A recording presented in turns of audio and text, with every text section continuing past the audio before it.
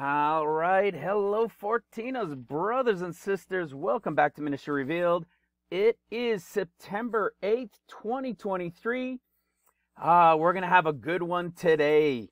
Obviously, you will have already seen the title. I'm playing it off of another brother who had something similar, but with only 1 year, right? This one is called Messiah 2024, 2030, and 2037. And the focus of this isn't so much for those that have been around for a while, have been following the ministry and the revelations over the years. Definitely watch it. You might get new insight. You'll be able to understand where to go to these things in the scriptures to show it. But what this focus is tonight is all about the comings of Messiah. What the newer or new people have never heard before is that it's going to blow you away. You're going to see that Messiah, the church has told us, that teaches on prophecy, of them that teach on it, that Messiah doesn't come at all until he returns feet down on the Mount of Olives. Well, what you're about to understand here revealed in this ministry is it is way more than that. The Son of Man, he's not coming where the whole world is going to see him from one end unto the other. No, that doesn't happen till he returns feet down on the Mount of Olives. But he is coming in portions of time to different groups of people exactly as the Gospels have prophesied. And that's something that everybody hasn't yet understood, is that these differences within the Gospels are prophecy. We're told that what was shall be, what is shall be, here a little, there a little. We'll touch on that in a moment. You're going to see the mystery of the revelation of the end of days, and specifically today focusing on these periods of time when the Son of Man is coming. Now, like I said, some are brief into a specific group. One is going to be to a group when he's taken out. Another one to a group when he's taken out, but something is going to be seen coming. And then he's going to be here for a bit. And then he's going to be cut off. And then he's going to return when the whole world will see him as the all-powerful, everything in heaven and earth now his. And it's going to shock you if you're new to this ministry or newer to the ministry. So where I recommend everybody begin, here is the playlist. Usually when I begin videos, I start right here, but I didn't realize one of my shorts ended up in the videos because it was a minute long, but when I put it into YouTube, it always adds a second for some reason. And so because it was a minute and 1 second, it wouldn't go in as a short, and it came up as a video. But you could see why I didn't want to make it the main picture. I said it before. I can't wait till the shorts can choose their thumbnails. I've tried and looked at all sorts of different techniques, and I haven't figured any of them out yet, but it is coming. You know, I think the algorithm is doing this to me on purpose. I've got, I still have a number of them. I did some yesterday. I did two more yesterday that are slated. So there's one coming every day, and they're slated for the next few days. I think I've got shorts all set up until even Monday. But then today, I also did I'll get back to this playlist in a moment. And then today, I just did another video. So I'm doing another one called Shareables. I want them to be like this one in that 15-minute range. Unfortunately, the one I did this afternoon, I wasn't able to do. It was like 42 minutes or 43 or something like that minutes. So it's still short. It's still long enough, but not too long, but long enough to give the details I wanted to give, because when people are seeing the shorts that are being put out, they're having trouble in saying, you know, oh, this guy he's seeing 14 years from one piece of scripture in 2 Corinthians chapter 12 and is trying to make a whole doctrine of it. I wanted to show people that it's absolutely false, that the 14 years is 100% true and shown throughout scripture, but I didn't want to go too deep down the rabbit trail. And so I brought it from the is of the New Testament and the was in the simplest place in the story of the ark of the Old Testament. And so some of those things that are in that not all of it, but just a little bit of the beginning parts I'm going to be sharing here tonight, because they're part of these times, especially the times of his coming in 2024 and the events taking place before he returns at the Feast of Trumpets. You're going to see at the Feast of Trumpets of 2030, and then when he returns feet down on the Mount of Olives at the Feast of Trumpets 2030. Why? Because if you've been watching for at least a little while, you know that pre, mid, and post are all true. Not maybe, not kind of, 100% they are all true. And that's what Paul talks about in 2 Corinthians chapter 12.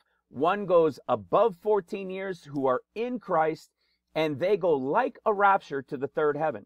Then there's another that is was caught up. It is the rapture of the great multitude of Revelation 7, and they're going to paradise. And then later in the chapter, he says, now I am coming to you the third time. So there's a taking, and a returning.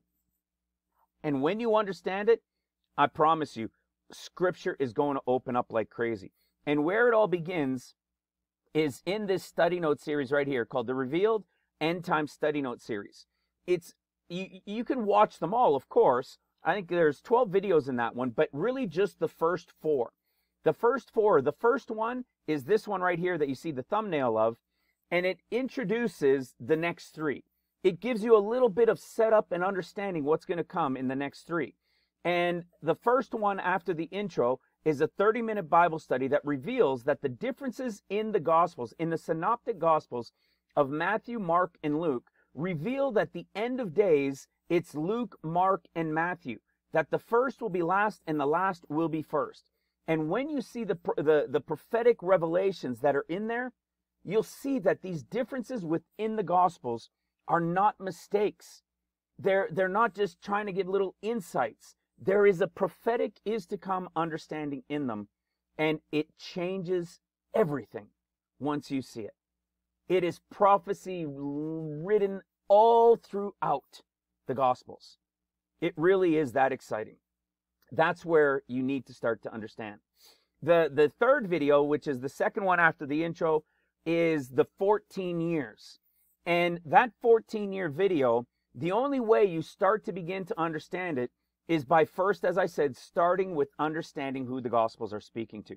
But once you do, when you get into that 14-year video, you'll understand exactly what Paul is talking about when he talks about above 14 years and then the period of the 14 years. It's absolutely incredible. And the video that I did this afternoon, like I said, that's 40-something minutes, part of my quote-unquote shareables that are supposed to be more like 15 minutes. But it's, again, 45 minutes, I still think that's reasonable for such an incredible revelation, such an incredible piece of understanding to see that what Paul was saying is in fact true. And so that's going to come out later next week, or early mid next week. You're going to see that one play out, and it'll because of its length, it'll just be under videos.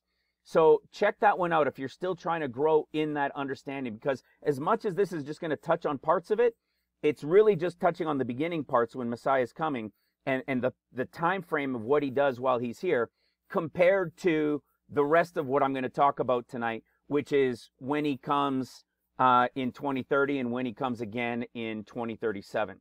So hold on tight, get ready, it's the whole meal deal. And then what you see is after the understanding, and you begin to understand the 14 years, you're going to say, my goodness, how did we not see this before? How was this never understood? And the number one reason is because it wasn't the timing. The Lord had it planned for a certain time, and it's coming through this ministry. Others are learning it, and they're sharing it in different parts of the world. And I can't explain it except I can prove it through Scripture. And I can show it from the beginning of Genesis to the end of Revelation. So I promise you, it's worth your time to check out those intros. You're going to see that the reason it was missed outside of timing was because everybody has learned from the foundation of the Gospel of Matthew. And they've only looked to the Synoptic Gospels of Mark and Luke as little add-on insights to give a bigger or a clearer picture of what happened in Matthew. Well, that's not why Mark and Luke were written for us. There is so much more, and in the is to come, it's all prophecy. All right, so you can find those here, and then you can go on from there and watch other things. But I also want you to see this here. You can also come to our website, Ministry Revealed, the intro. So if you go to the menu, you click on intro, and it'll take you here. And it's the same 4 videos. That's your intro, 22 minutes. There's your revelation of who the Gospels are speaking to reveal to you pre, mid, and post. There's the 14 years that it reveals that tribulation isn't 7, and that the reason everybody thought it was 7 and got confused in mashing seals and trumpets together is because it's all because of Matthew. Because everybody's foundation is in the Gospel of Matthew. Once you understand these foundational videos, then you can go deep. Then you can go into these things. Like this one is a 3-hour study of the revelation of who the Gospels are speaking to. And then you can go deeper. You can see that the discourses of Luke, Mark, and Matthew are all pre, mid, and post. The above 14, then the 7 years of seals and 7 years of trumpets. I'm telling you, when you understand it, it is going to blow your mind. See, pre, mid, and post, they're all true. There's typologies of them in the triumphal entry, the transfiguration, and the resurrection, all from Luke, Mark, and Matthew. It's absolutely incredible. So these 4, though, right here, are where you need to start. All right? And whenever you're looking for something, this is just one of the last videos, but whenever you're looking for something, 1, you can either go to the website, or 2, you can click in the description box under any video, under any of the shorts, and you can find these links. So you can find links to the website to get to the intro page. You can find links to the intro of the playlist on YouTube. If you wanted to support the ministry here or support the ministry we have in Uganda, you can get our Ministry Revealed book on Amazon if you like to have that book feel. But you can also download it for free on ministryrevealed.com, so you don't have to pay for it. I think we've got it downloadable in 5 languages for free on the website. You can even listen to it on the website for free and begin to understand deeper into these revelations as you're learning them along the way. We have different charts here that you'll see along the way as I go through videos, so you can always find those in the description box under the videos as well, just to help you guys out with that. So let's get going with this. When we get into this, a lot of people say, oh, this is craziness. You know, you're just taking one thing here and you're taking one thing there. No, no, no. We are taking concept of typologies of events that have happened because we're told in Scripture to do so. This is the revelation of the end of days. And we understand it right here in Isaiah 28, verse 10. For precept must be upon precept, precept upon precept, line upon line, line upon line, here a little and there a little. So you're going to get some here, you're going to get some there. And there's going to be a context within these events of history that have taken place that play into this is to come. And when I say history, it's like Ecclesiastes 1:9 tells us. The thing that has been means from creation to Christ, right? Just to the birth of Christ. The thing that has been is that which shall be, which means the future is to come, the end of days. And that which is done, which means from the birth of Christ until the pre-trib escape, is that which shall be done. So the Old Testament, from creation to Christ, shall be, and the is from Christ to the moment of the pre-trib escape is the is that is a picture of the shall be as well. Which means Old Testament, New Testament have here a little, there a little. Understanding them in context, precept upon precept, to reveal the picture of the end of days. And that's what we've been doing here for 6 years. 6 years today.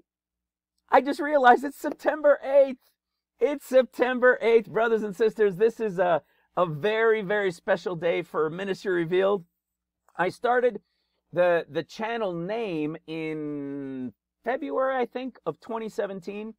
I didn't do my first video until the 16th and 17th of June in 2 parts about the mark of the beast, an incredible 2-part 30-minute videos each. And it wasn't until September 8th of 2017 that everything changed. I saw something in Revelation 12 at the beginning while I was in Revelation 12, connecting to Luke 21, just thinking it was the same type of discourse as the rest, because I knew nothing at that point. And I remembered hearing about Isaiah 66:7 that said, before she travailed, she brought forth. And I said, what? And so in the midst of that video, it's one of the first videos, not the first, but one of the very first ones, like around, I don't know, 8 or 10 videos or something like that when you go into our YouTube channel. Look for a video from September 8th. And in the midst of that video, it dawned on me, and I realized I was seeing something, and I said to people that were listening, okay, something along the lines of, there's something here that I'm just realizing, but if anything comes from it, I'll leave it for now, but if anything comes from it, I'll let you guys know. That was the moment. That was the literal moment that my entire life changed. That within 6 months, I had shut down my business, the product that I invented. Can you believe the product I invented was called Amaze-Away Permanently Gone? That blows people away. I know when I first realized it, I freaked out by it. It was called Amaze-Away, like pre-trib, Permanently Gone. Absolutely incredible. And it was a permanent marker remover. You can remove permanent marker from plastic, glass, from tiles, from all sorts of things. And that was my product. I was in 298 stores in Western Canada. We were on Amazon. I had just done a deal right around this time when this happened in September of 2017. I'd done a deal with Maynard's. I know I'm a little sidetracked, but it's a special day. And Maynard's in the U.S. for 308 stores at the time for them to put them in all of their stores. And I ended up canceling the order. Can you believe it? It came to about early next year in 2018. I ended up canceling the order, and in around February or something like that, when I canceled the order, this became my full time. I knew that I knew. I had so many freakouts in those first 6 months, let alone the first year and a bit, just being in tears, because from somebody who was barely reading parts of scripture here and there and didn't like the these and thous and everything else, and it was just confusing, I would read and I understood. And I couldn't understand what was happening to me. Even it wells me up with tears thinking about it, because I was in such a panic and such a freak out, because these things were things that had never been understood before. And I knew where their connections were by just reading another piece of scripture. I instantly knew where the connection was from the old into the new. And it was just like, I was freaking out. And so I knew this was what I had to do, and start sharing and getting it out there, and put all the time and devotion into this. And because this was my calling, this was what I was anointed to do. And my goodness, what a 6-year journey, or 5.5 since full time. What what a ride it's been, man. But yeah, so that was a little side note. I just realized it was September 8th, even though I wrote it down earlier. I said it earlier. It just clued in now. So that's a little bit of the behind the scenes story for anybody that's new. And, Isaiah 28 and Ecclesiastes 1:9, man, that's the epitome of what has happened here in this ministry.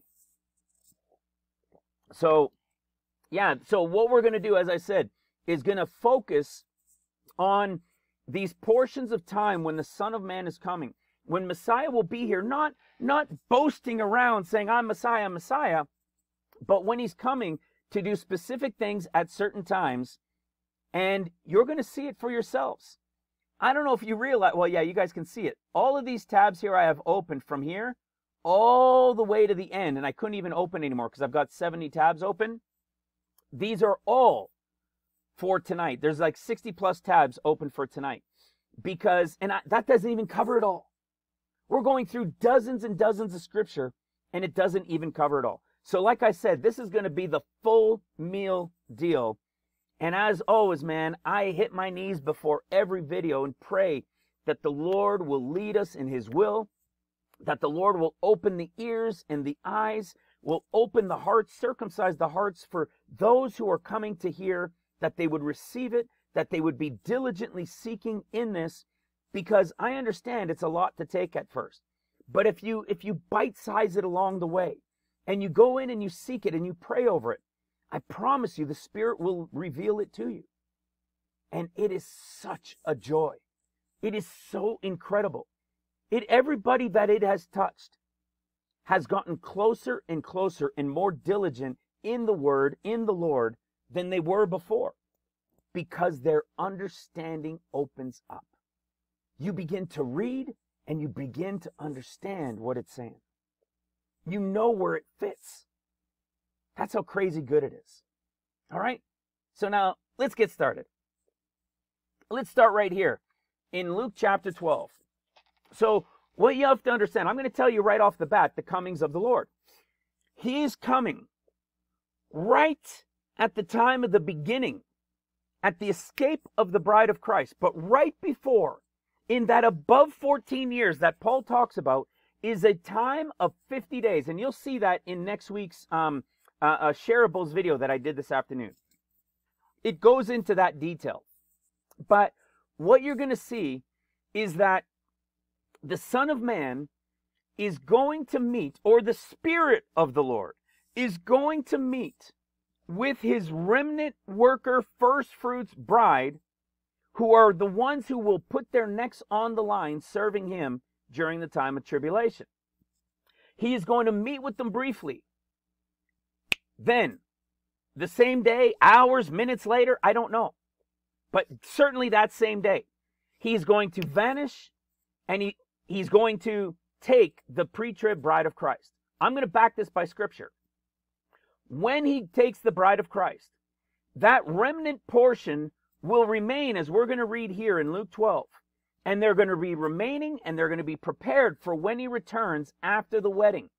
It's a 7-day wedding, that Gentile bride wedding that takes place. When that Gentile bride wedding is done on the 7th day, so after 7 days, meaning he's coming back on the 8th day, he's coming to begin his 40 days as he prophesied he would do, as being a warning like Jonah was. When those 40 days are over, he leaves. And there's that not many days like Acts 1, for which this remnant group will be waiting for the 50th day anointing of the Holy Ghost. And they will go out from Jerusalem, and then Jerusalem will be destroyed. Now the Son of Man is gone. He's out of the picture. It's the time of seals. Until the end of the 6th year of seals, he's coming at the Feast of Trumpets.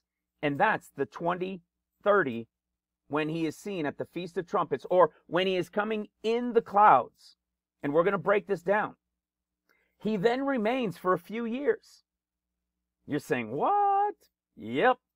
He's going to be here for about 4.5 years. Approximately 4.5 years. Not walking around, not everybody seeing him and everything else. You'll understand what I'm talking about. And then he's cut off. And there's a period of time and events that happen during this cutoff. And then he will return feet down on the Mount of Olives at the end of the 6th year of trumpets, for a total of 13 years of tribulation. And when he does, that is when he's going to be seen as lightning from one end unto the other in his day, the day of the Lord, which is the year of his vengeance, which is the final 14th year of tribulation. It's all laid out in Scripture. It's that incredible. All of this is backed and supported by Scripture. So let me start with you right here in Luke chapter 12. And as you have that prophetic eyes, if you've been watching some of the shorts and you've started to watch some of the intro videos, keep that prophetic understanding when you're reading these things, when you're seeing them, and when you're praying, and when you're digging into them yourself. Listen to what he says here in Luke chapter 12, starting in verse 35. He's talking to his little flock from verse 32. And it says, "Let your loins be girded about and your lights burning, and you yourselves like unto men that wait for their Lord, when he will return from the wedding. And that when he cometh and knocketh, they may open unto him immediately. Now, this was a like a parable, right? Did the Lord leave to go to a wedding? Did he come and knock? Was it a period of time when he went to this wedding and he sat down to eat with them? This is prophecy. This is prophecy. He's talking to a group of people called his little flock, which is that remnant first fruits workers of the first fruits of the wheat harvest, just like we read in Exodus 34:22, and thou shalt observe the feast of weeks of the first fruits of the wheat harvest. That is that group. They're the part of the 2 wave loaves and so forth, all right? So what he's telling them is this is a group that has been reserved, that has been chosen from before the foundation of the earth. Yes, the pre-trib is as well. But he is speaking here to a group that will remain to serve him. Let me prove it. Listen to what he says after this. So, as your Lord, when he will return from the wedding, to be girded about, that when he comes and knocks, you open unto him immediately. Blessed are those servants whom the Lord, when he cometh, shall find watching. Verily I say unto you, that he shall gird himself and make them to sit down, and he will come forth and serve them. How do you know there's a second and a third? Well, he tells us. Remember, pre, mid, post? So he's got the pre-taken, and he's got a group that remains. Then at the great multitude rapture, he's got a group, the 144, that will then work during trumpets. And at the end of trumpets, he's then got a group from the 12 tribes that go out during the millennial reign. We've got videos on it, and it's all revealed in the last chapter of Luke, Mark, and Matthew. It's absolutely incredible. So the second watch relates to the 144,000, and the third watch relates to the 12 tribes that go out during the millennial reign. This first one, though, is what we're talking about in relation to Christ at the very beginning. So you could see he hasn't even left to the wedding yet. This is because I believe what this is telling us is he is pre-warning, he is pre-informing that remnant bride worker ahead of time, probably right at that time, at the start of the above of the 50 days, right before the pre-trib escape happens. And the reason is because they are expectant. They're expectant to be part of the pre-trib bride. You see, they're watching, they're praying, they're diligently seeking him, they love, they're repentant. You see, so could you imagine not being told? And you're chosen to be a remnant worker, and the pre-trib happens, tens of millions of people vanished, and the world starts to go in chaos. Wouldn't you be freaked out if you were still left behind? Right? Well, this here is telling us, this is prophetic insight, that he's going to inform them right before it happens. All right? And who are these people? Well, here's another typology. Listen to what he says here. In John chapter 20 is also the picture of the beginning of the 50 days to when he returns on the 8th day. And listen to how it starts. Here's a picture. In the of course, it's a story of his resurrection. You go to Luke in 24, of course, it's a story of his resurrection. But it's the prophetic insight that is laid in within it that we're looking at. And so what do we see in this? We see this picture of the Son of Man now here. He says, touch me not, I have not yet ascended to my Father, but go to my brethren and say unto them, I ascend unto my Father and your Father, and to my God and your God. And Mary Magdalene went and told. So what happens? Here he is. He's come right before the pre-trib escape. And in this case, he's telling Mary Magdalene to go tell them. Okay? So Mary Magdalene is almost like the same picture of that remnant bride worker. He's there, but he's only here for a moment. And do you realize that's exactly what happens here in John chapter 20? He's here, he says this to her, and then what does he do? He vanishes. He's gone.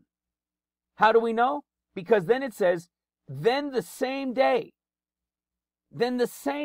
at evening, being the first day of the week, The doors were shut, and now he's meeting with the apostles.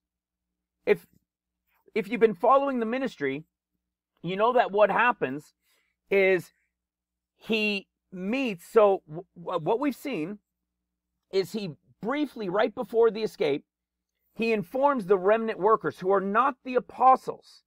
They are the disciples. Okay, there's a difference. And what happens is he informs them, like we just showed in Luke chapter 12. He takes the pre-trib group then. This group remains girded about, waiting for his return, when he will come and serve them and have a meal with them. So they're girded about. They're waiting for when he returns from the wedding, which means after 7 days on the 8th day. He's now taken, so he's informed them, he's taken the pre-trib group, and he comes back on the same day at evening from when he has taken the pre-trib group. So the same beginning of the 50 days, the same pre-trib escape day. And what does he do? He meets with whoever the modern day apostles are going to be. We've shown this. It's all revealed. Even in the book, we talk about it. You're going to see it in the Ministry Revealed book. Oh, where am I? I think it's chapter 126. You're going to see the chart right here of the 7 churches and how they lay out the end of days prophecy. This is the apostles' time and the beginning of the 50 days. While what? While he's having the day of his espousals. You see? The week of his espousals. So what ends up happening is he breathes on the apostles the Holy Ghost.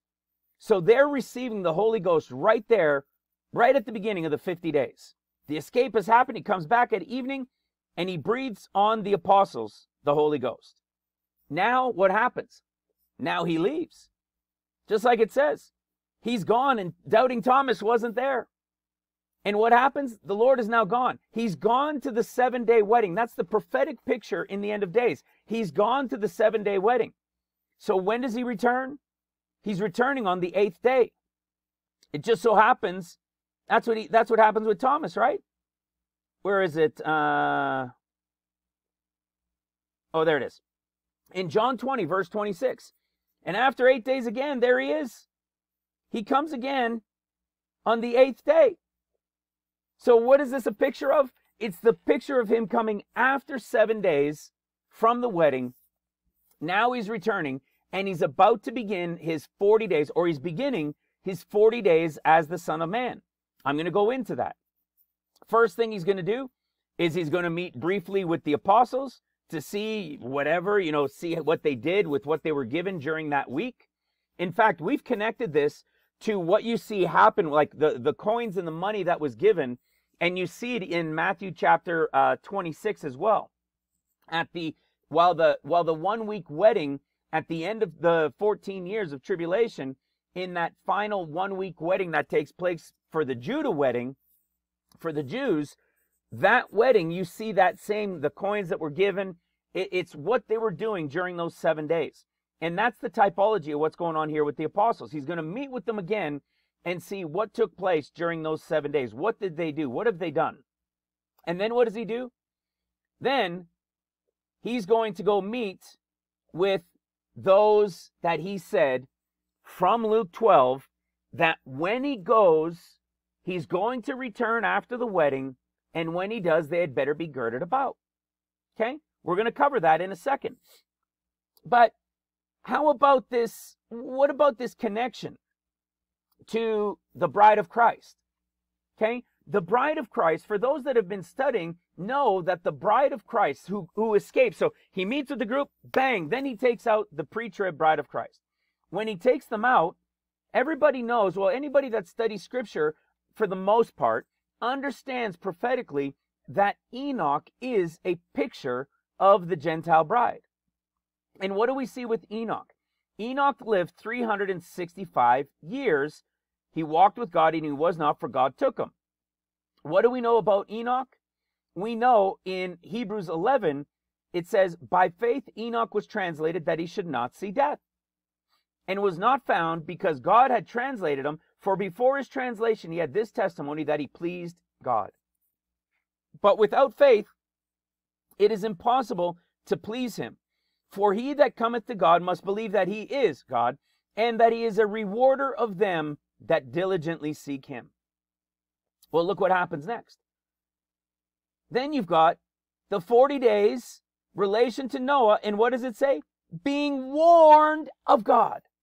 I share that in the video I did this afternoon as well. There's your pre-trib escape picture, and then you have the picture of the 40 days of the Son of Man in the time of the days of Noah, and it's while the Son of Man, God, is warning them. It's a perfect picture, okay? So Enoch is that picture of the pre-trib bride of Christ. We know that he was 365 years, and years can be as days, and days can be a picture of years in the prophetic, and I'm going to show that to you. But when is it believed that Enoch was taken? They believe that he was taken on the same day that he was born, which they believe is the 6th of Sivan. We've been showing here that the 6th of Sivan, first of all, it 100% is not Pentecost, but it's also not the Feast of Weeks. The true Feast of Weeks, the first fruits of the wheat harvest of the Feast of Weeks, as we saw in Exodus. See, the Feast of Weeks of the first fruits of the wheat harvest. It's not the 6th of Sivan. This is where the church has twisted everything, as we said earlier, putting everything together like seals and trumpets. When you realize that it's separate, that there's a period of seals and a period of trumpets, 7 years and 7 years, when you realize this above portion and these connections, these other parts of Scripture and their feast days and so forth, where they belong, really opens up. So they believe it's the 6th of Sivan, but not because it's the 6th of Sivan, but because they believe the 6th of Sivan is the Feast of Weeks. Why? Because to the Father God, the Feast of Weeks is the beginning. The Feast of Weeks is quote unquote the beginning. It's like where everything starts. So he's got his count, which we won't get into, that relates to Taurus, but where the Feast of Weeks is something that is observed every year in the heavenlies. And Enoch was what? 365 years as a picture of 365 days. So where is all of this in 2024? In about early mid-August. This is the 7th Sabbath of the Feast of Weeks. And this begins the 50 days, or the 7-day wedding, for which 1, 2, 3, 4, 5, 6, 7, which means early in the morning on the 8th day, is when the Son of Man is coming. That's if we finally understood, and it's actually going to happen in 2024. And as we get towards the end of this, you'll understand why I believe it's connected in 2024, because of what Scripture tells us.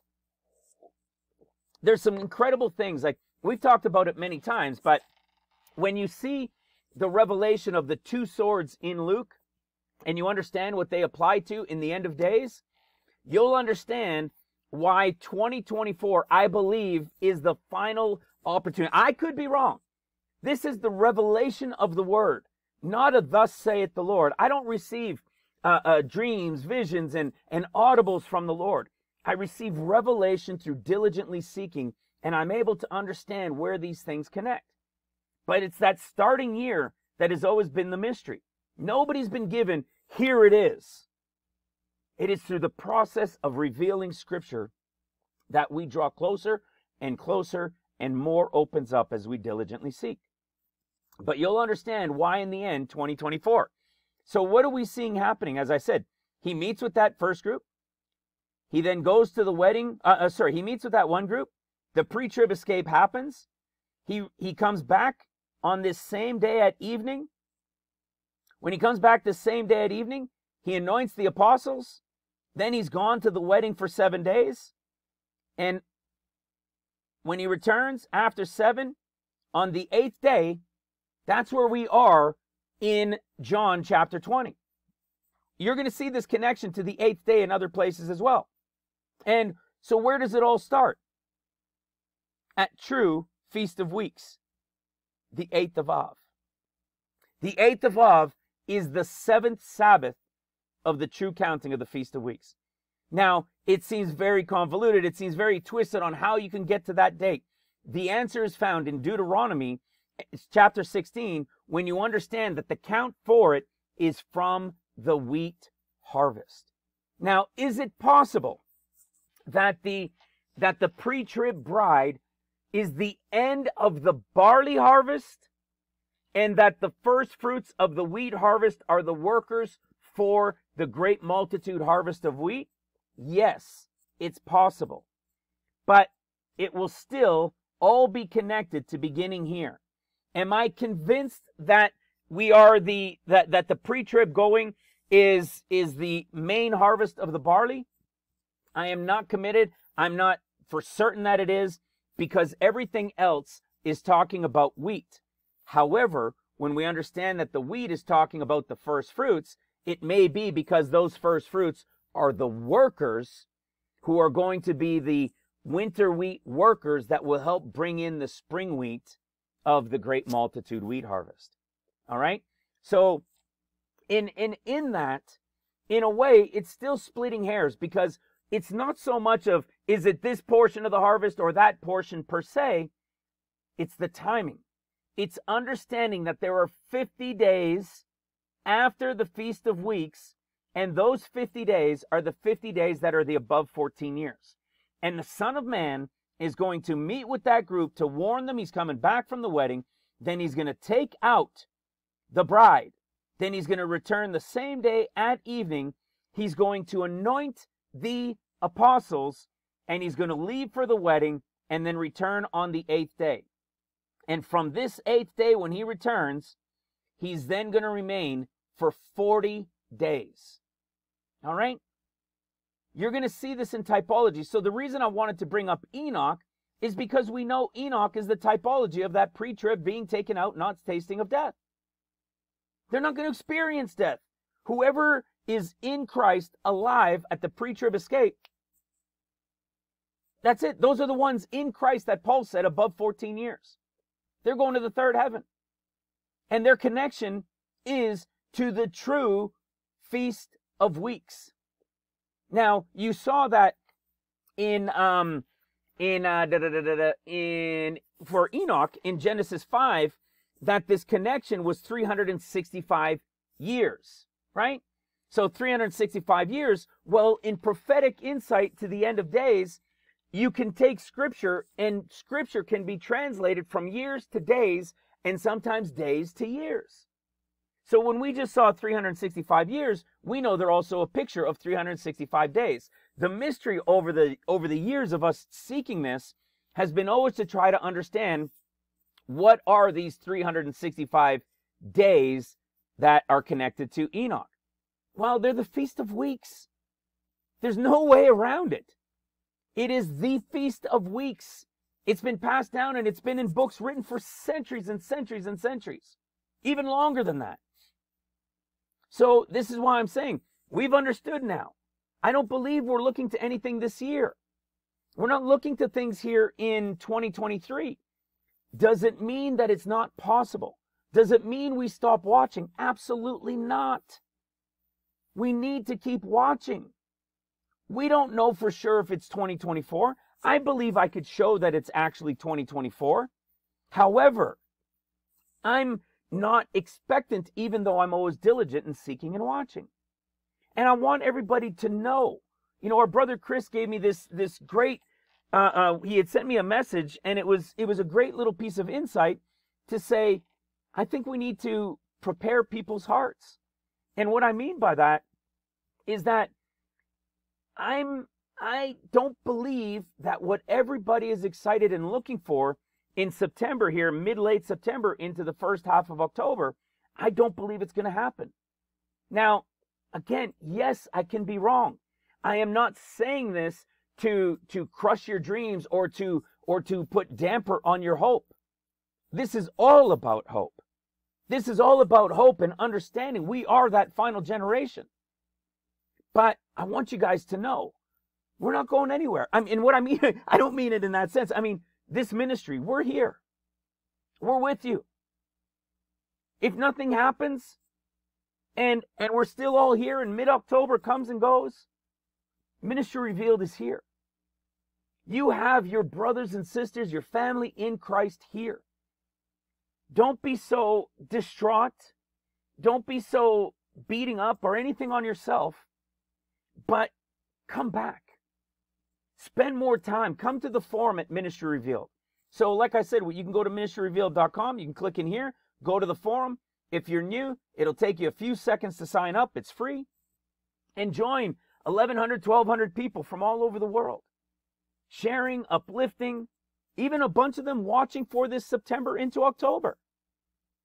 And that's why I'm talking about this. Because we have some very dear brothers and sisters in Christ here in this ministry that I just want to let them know that we're here. As you guys were here when we got beat up several years ago. We're here. And we will continue to diligently seek and share together. We will figure this out together. We will continue to search them out. We will continue to lift each other up in love. We will continue to do everything that we can to spend time in them, to share news, events. In fact, I think today, here's a great event. Oh, Mike, I just realized, I think I got Mike from 165's birthdays today. September 8th. I think our brother Mike, I don't want to, well, I could say his age. It's either 37 or 38. But our brother Mike from 165, I think it's his birthday today. How fitting, September 8th. I almost forgot about that one. Happy birthday, brother. But we'll be here. We'll lift each other up. We will renew each other's strength. And we will keep the watch going. Don't let it disappoint you and weigh you down so much that you just say, forget it, and stop watching. We're here. And we'll bring it in together right to the end. All right? We love you, and we'll always be here for as long as it takes. So, with that, let's continue this.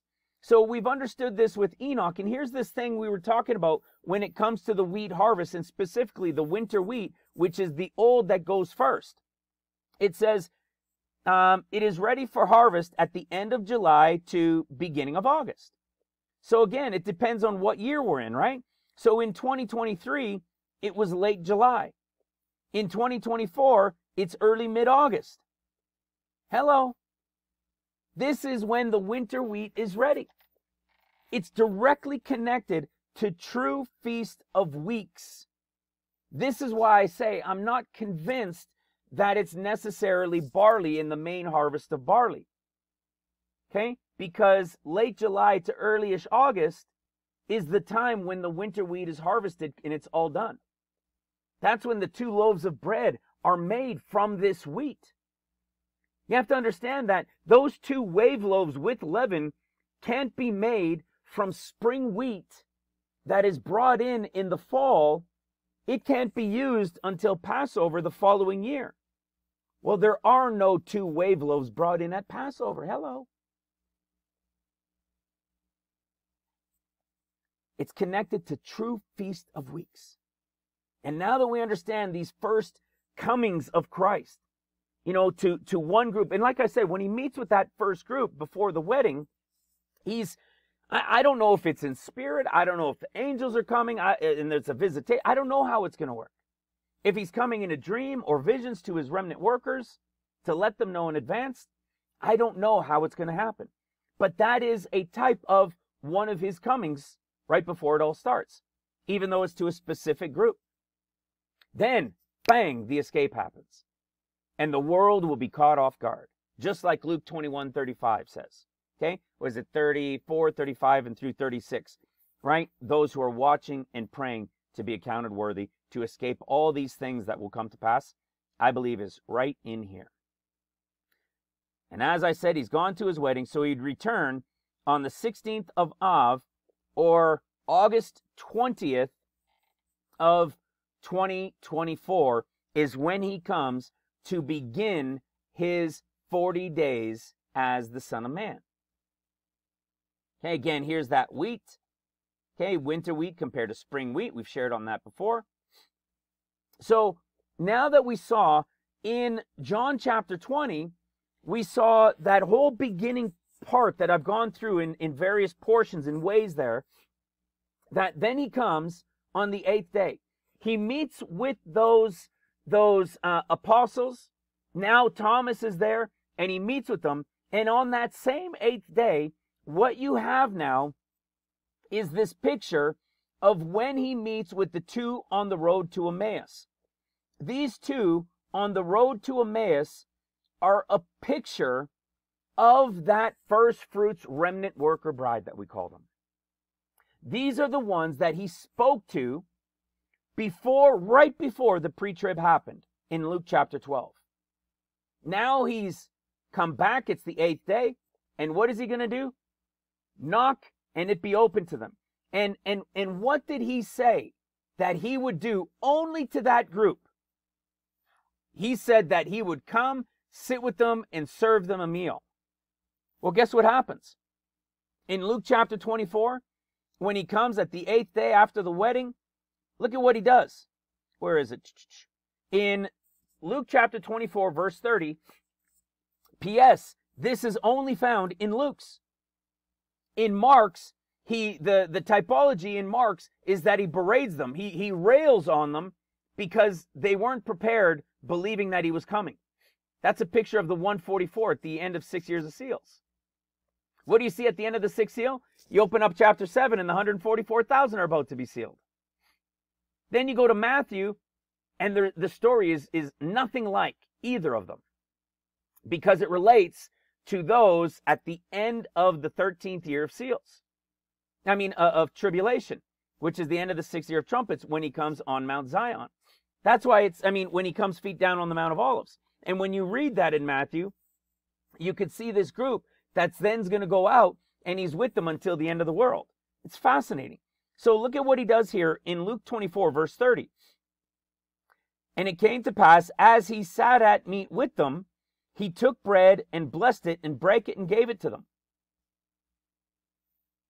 He only does this with the remnant worker Luke portion. Just like he said he would with those who were in the first watch, that when he returns from the wedding, to be ready when he knocks on the door. He only does it to this group. And then look what it says. And their eyes were opened and they knew him. And he vanished. Okay? So he vanishes, but he ends up coming back, right? I don't know what that vanishing, where he was, what he does. Okay? So their understanding is now opened. And they realize it's him. Well, you have to understand, this is after the wedding. So this case, these guys were prepared when he returns. And what is he going to do? He's going to sit down and have a meal with them. And he's going to serve them. And then what does he do? He lets them know that the things that were written in the law of Moses, the prophets, and the Psalms concerning him were yet to be fulfilled. This is what we're preparing people for here in this ministry. Now, I don't believe everybody, but I believe there's a group of us here in the ministry that are going to go pre-trib, that are watching, praying, and diligent. And there's a reward in receiving revelation and being able to understand it, that the Spirit is working in them. But I believe there's another portion within the ministry who were going to remain and be this portion of this group. I'm not saying only in this ministry. They might be parts of other people around the world too. But certainly in this ministry, this is the preparing that's happening for this group right here. And what does he do? Then he opens their understanding that they might understand the scriptures. So we're preparing this in revelation of what we're receiving and sharing. And when he comes, he's going to complete the understanding by opening it all up. And what does he tell them? That they're going to then go out, preach remission of sin and repentance and remission of sins, that it should be preached among all nations, beginning at Jerusalem. Only Luke says that they would do this beginning at Jerusalem. So what do we see happening here? This is a picture of while the Son of Man is here during 40 days. He then says that they're going to tarry in Jerusalem, and they're going to be endued with power from on high. That's when the anointing of the Holy Ghost comes, not many days from then. All right? So this is a picture of him coming from the 8th day and him here during the 40 days. What else can we understand about this group? This is them here. Remember, Ephesus is a picture of the beginning of the 50, and the apostles receiving the anointing of the Holy Ghost when he breathes on them. And Smyrna is the group that is connected. We shared on this many times. That's connected to the Luke 24. That's connected to the Luke 12 when he returns from the wedding. It's the Smyrna group that begins on the 8th day when he comes to start his 40 days. Listen to what it says. Okay, verse 10 for Smyrna. Fear none of those things which thou shalt suffer. Behold, the devil shall cast some of you into prison, that you may be tried, and you shall have tribulation 10 days. But be thou faithful unto death, and I will give you the crown of life. He that hath an ear, let him hear what the Spirit saith unto the churches. He that overcometh shall not be hurt of the second death. This is a conversation that only happens to the Smyrna group. Okay? So it's a group prepared, warned in advance, prepared when he comes after.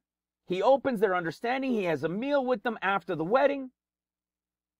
And some of them are going to be persecuted and killed, but they're going to be part of a group of people that won't be hurt by the second death. Well, that only represents one group of people, and it's the remnant first fruits workers of the wheat harvest. Here they are right here in Revelation chapter 20. So this is at the end of the tribulation, and we see that there's a group of people that were beheaded. They were beheaded for the witness. Remember, he calls them witnesses. He says, you are my witnesses. In Luke chapter 24, he tells that remnant worker group, those disciples, that Smyrna type, that they are his witnesses. And they're going to be beheaded for the witness of Christ and for the word of God. They worship not the beast, nor his image, nor received his mark in their hand and forehead. And they lived and reigned with Christ 1,000 years. It says, but the rest of the dead live not again until the 1,000 years were finished. This is the first resurrection. So this group is going to have part in the first resurrection, and they're going to be with Christ for 1,000 years. Listen to what it says about them. Blessed and holy is he that has part in the first resurrection. On such, here it is, the second death has no power. But they shall be priests of God and of Christ, and shall reign with him 1,000 years. Who are the ones that will have, on such second death will have no power? You got it. In Smyrna. In Smyrna. Shall not be hurt by the second death, those who put their necks on the line. So these are those same remnant workers that are going to be resurrected to rule and reign with Christ for the 1,000 years. And what do we see about these people? Again, it starts from those 8 days as we shared earlier. When he starts the 40 days as the Son of Man. We know it's when he returns from the wedding. And if you guys have been following this, this is really awesome. I know we've shared on it a number of times, but a lot of this is maybe to help with understanding for newer people. Listen to what it says in Luke chapter 14. We have this wedding feast. This wedding feast is spoken of in Luke. There's none spoken of in Mark. And then there's one spoken of in Matthew, but it's different. Then we have, after the wedding feast, we have a parable of a great banquet. There's no banquet parable in Mark, and there is no parable in Matthew. Well, isn't that funny? Because Luke chapter 12 just told us when he returns from the wedding, only one group, which is the first group of the remnant workers, is he going to sit down and eat with. So this is the picture of the pre-trib bride being taken pre-trib to the wedding. I tell everybody, and we've been talking about it for years, when you go pre-trib to the third heaven, sit in the lowest room of the third heaven. Don't go sit in the highest room. And then when he comes back from the wedding, for whoever of us are remnant worker brides, this is that meal that he said he would have with that first group. How do we know?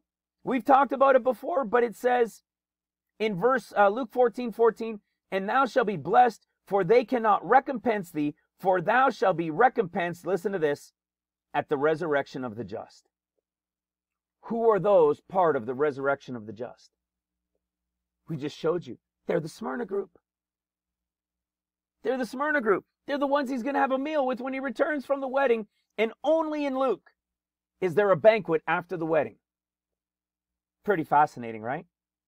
That it just blows my mind to be able to comprehend and to see the flow of these things, to be able to lay out these things that are taking place during the 50 days. And there are many more things. We have a video, if you want to watch and learn and understand more of what takes place in those 50 days, there's a video called The 50 Days. I think it's got a yellow thumbnail with 50 on it. Go and watch that and you'll get even greater detail. So, because we're talking about what's taking place during this period of time when the Son of Man comes. So, how can we prove that the Son of Man, outside of those things we've already shown, how can we show that the Son of Man is actually coming for 40 days? Well, he told us in Luke chapter 11, when he says, starting in 29, halfway through, they seek a sign, and there shall be no sign given it, but the sign of Jonah the prophet.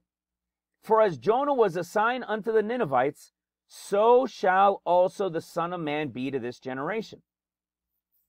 What's he saying? He's saying he is going to be a sign of warning for 40 days as Jonah was.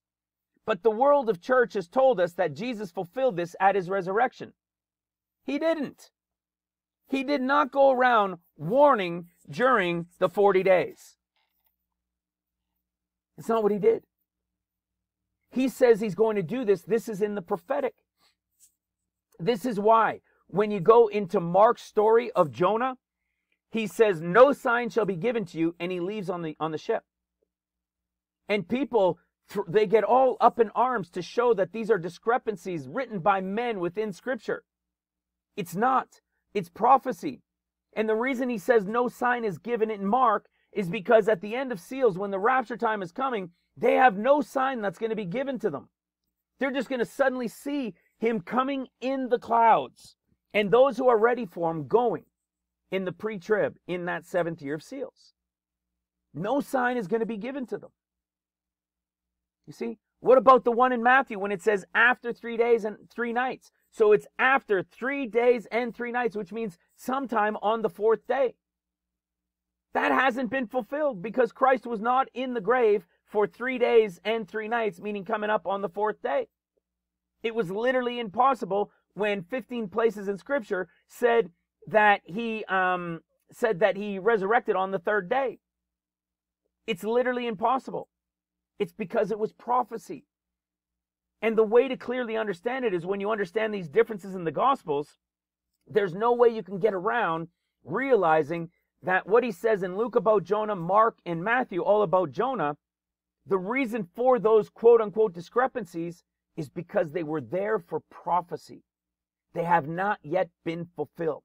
And that's why it says to this generation, it means the final generation. So he's telling you in the prophetic, he's coming for 40 days to be a warning. Where else do we see it? We see him here in Luke chapter 17. And in Luke chapter 17, they're asking him about his coming. When is the kingdom of God going to come? When is all of this going to take place? They're talking and they're asking him about the coming of the end. And he tells them this. In verse 24, he says, for as lightning that lighteth under one part of heaven and shineth unto the other part of heaven, so shall the Son of Man be in his day. This is what you read in Luke chapter 24, I think verse 27, and, in Matthew 24, verse 27, and what you read in Matthew 28. This is when he's seen coming from lightning from one end to the other, returning feet down on the Mount of Olives. When the whole world will see him. But listen to what he says next. In verse 25, he says, but first. I love that one. But first. Do you know why he says but first? Well, I'll show you when we get to it. You're going to want to remember this if you're new. There's a reason why he says but first. So this is going to be when I come in my day, lightning, when the whole world is going to see me, but first. But first. So before this day comes, he says, but first, must he suffer many things and be rejected of this generation. Remember what we just said about this generation? When he's talking about generation, he's talking prophetically about the final generation. Could you imagine? He's going to be rejected of this generation. Nobody really understood what this meant before. Everything he's talking about, though, is prophetic. So he's saying, but first, meaning before I come feet down on the Mount of Olives, I'm going to be rejected of this final generation. And he says, and in this time when I'm being rejected, verse 26 goes on to say, and as it was in the days of Noah, so shall it also be in the days of the Son of Man. They did eat, they drank, they married wives, and were given in marriage, until the day that Noah entered the ark and the flood came and destroyed them all. So this isn't the reference to Matthew 24. This is the reference to Luke 11 when he's coming as the Son of Man during the typology of the 40 days of the flood. Did you see that in Hebrews 11? This is why I want you to remember it. There's the pre-trib, Enoch taken out. And then what? Noah being warned of God. And what are we seeing? This warning of God. This warning taking place. It's the 40 days of the Son of Man while he's warning that what? He's probably doing incredible things too. He's probably saving people. There's signs. You got to remember, there will be people that will follow him. But for the most part, the world is going to reject him because they have no idea the Son of Man is coming for 40 days after the pre-trib escape wedding in the portion called above from 2 Corinthians chapter 12. Look at this. There's your 40 days, right? Well, we go to Genesis and we try to follow the story, and here it is. And the flood was 40 days on the earth. We go to Genesis 8. The 40 days come to an end. Then the raven goes out. And I talk about this in the shorter video today that'll be out next week.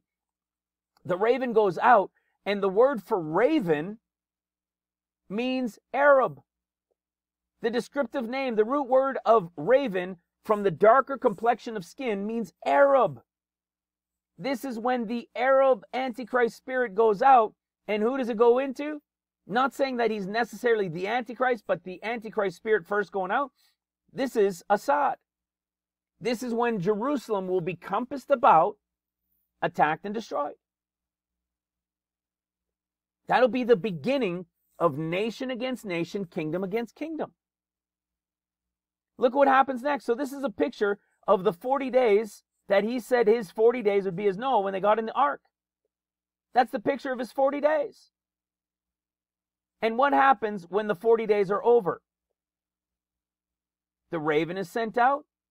And how many days were in the picture of the story from John's chapter 20, into Luke chapter 24, into Acts 1, into Acts 2 that we'll get into? Well, when the 40 days are over in Acts chapter 1, the angels tell them to be ready not many days from now. So what's the picture that we get here in the prophetic? Not many days from now is what? 3 days. So when the Son of Man leaves, when the 40 days are done, what happens? The raven Antichrist spirit goes out, and what does he do? Syria begins to compass Jerusalem and Judah. And then the dove goes out on the 50th day. When the dove goes out on the 50th day, the anointing of the promise that they were told in Luke 24, they receive it at true Pentecost, which is new wine. When they receive that anointing, they will then go out from Jerusalem to all nations. And when they leave Jerusalem, that compassing about that was taking place, that everybody was warned to flee when they see coming, they now go out from Jerusalem, and Jerusalem is destroyed. Watch. In Luke 21, listen to what it says. It says, then said he unto them. So these aren't red letter words. This is only black letter words found in Luke. Whereas Mark and Matthew, it's red letter. And listen what he says. Nation shall rise against nation, kingdom against kingdom. And great earthquakes shall be in diverse places, and famines and pestilence and fearful sights and great signs shall there be from heaven. He's telling you about the things that Mark and Matthew's portions of people are going to go through.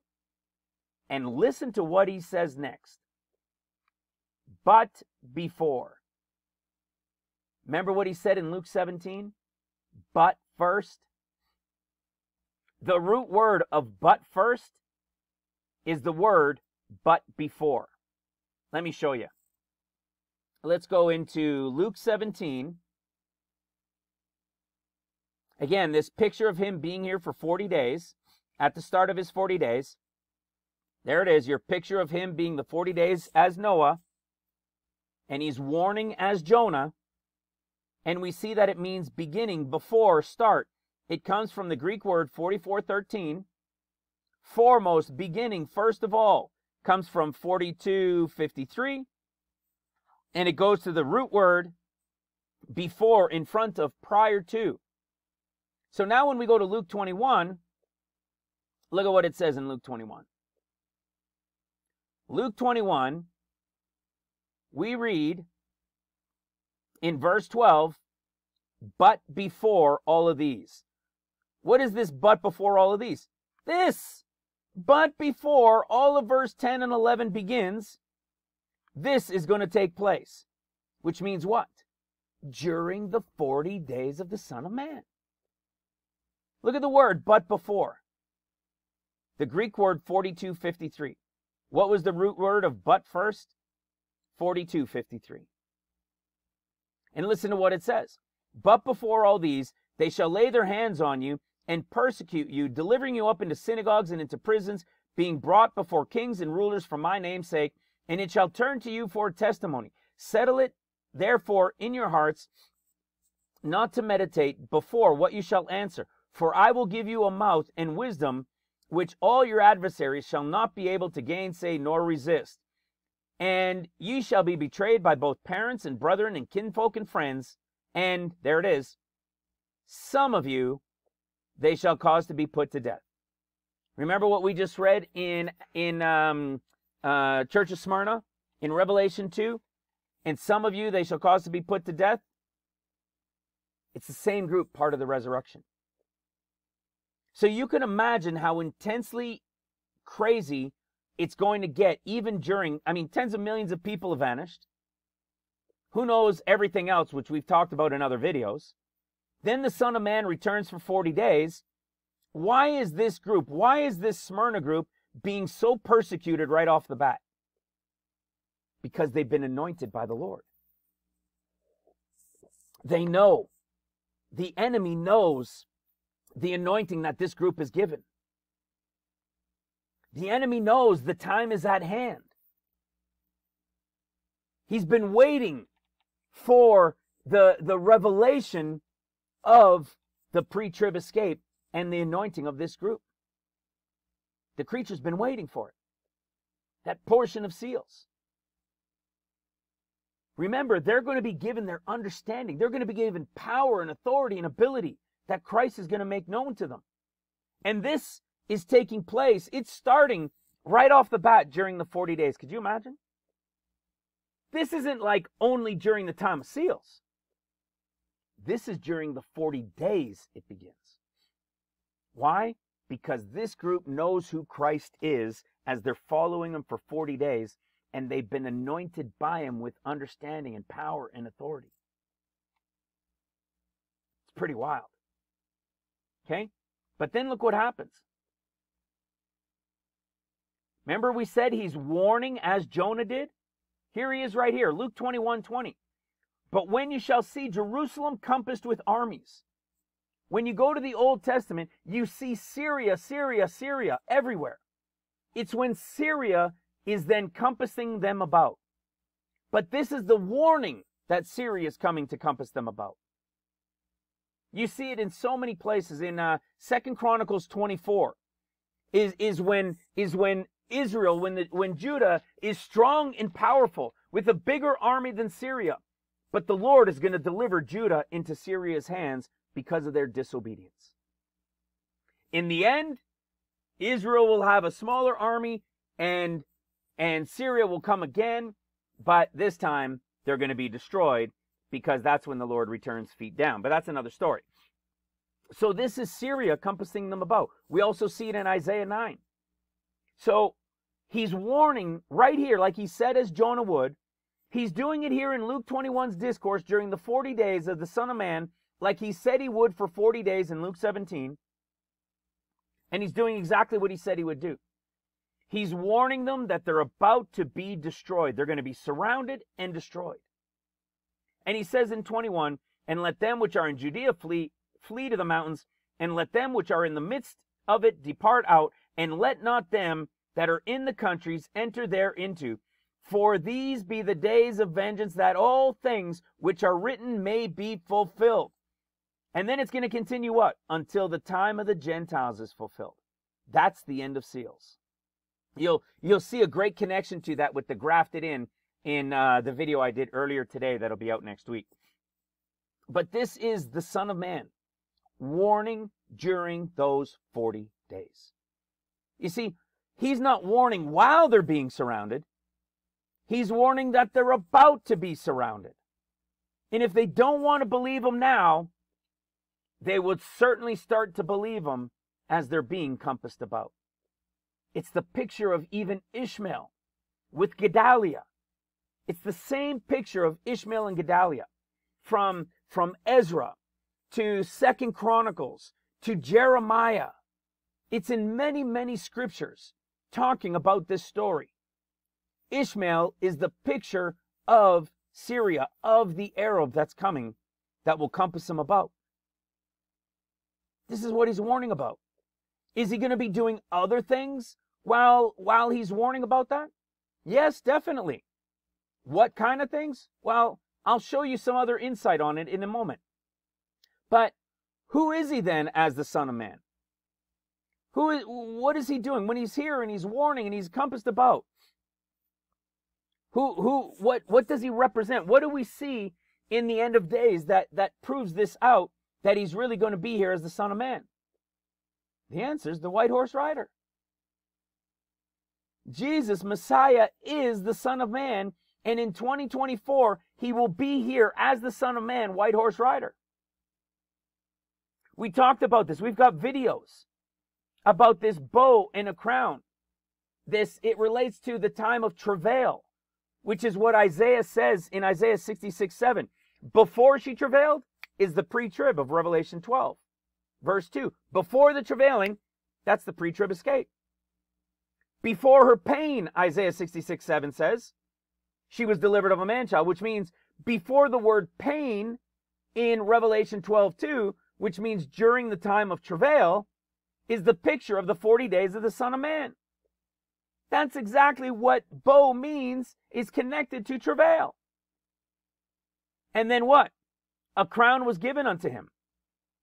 If you go to Song of Solomon chapter 3, the last verse, I think verse 11, you see that we know that Christ that we read about in Luke 11 as Jonah was, we see that what? A greater than Solomon is here. If you go to Song of Solomon chapter 3 verse 11, you see the picture of Solomon at the time of his espousals, his wedding, and his mother put the crown on his head.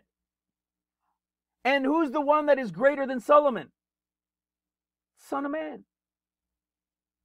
The white horse rider here for 40 days. When a crown had been put on him.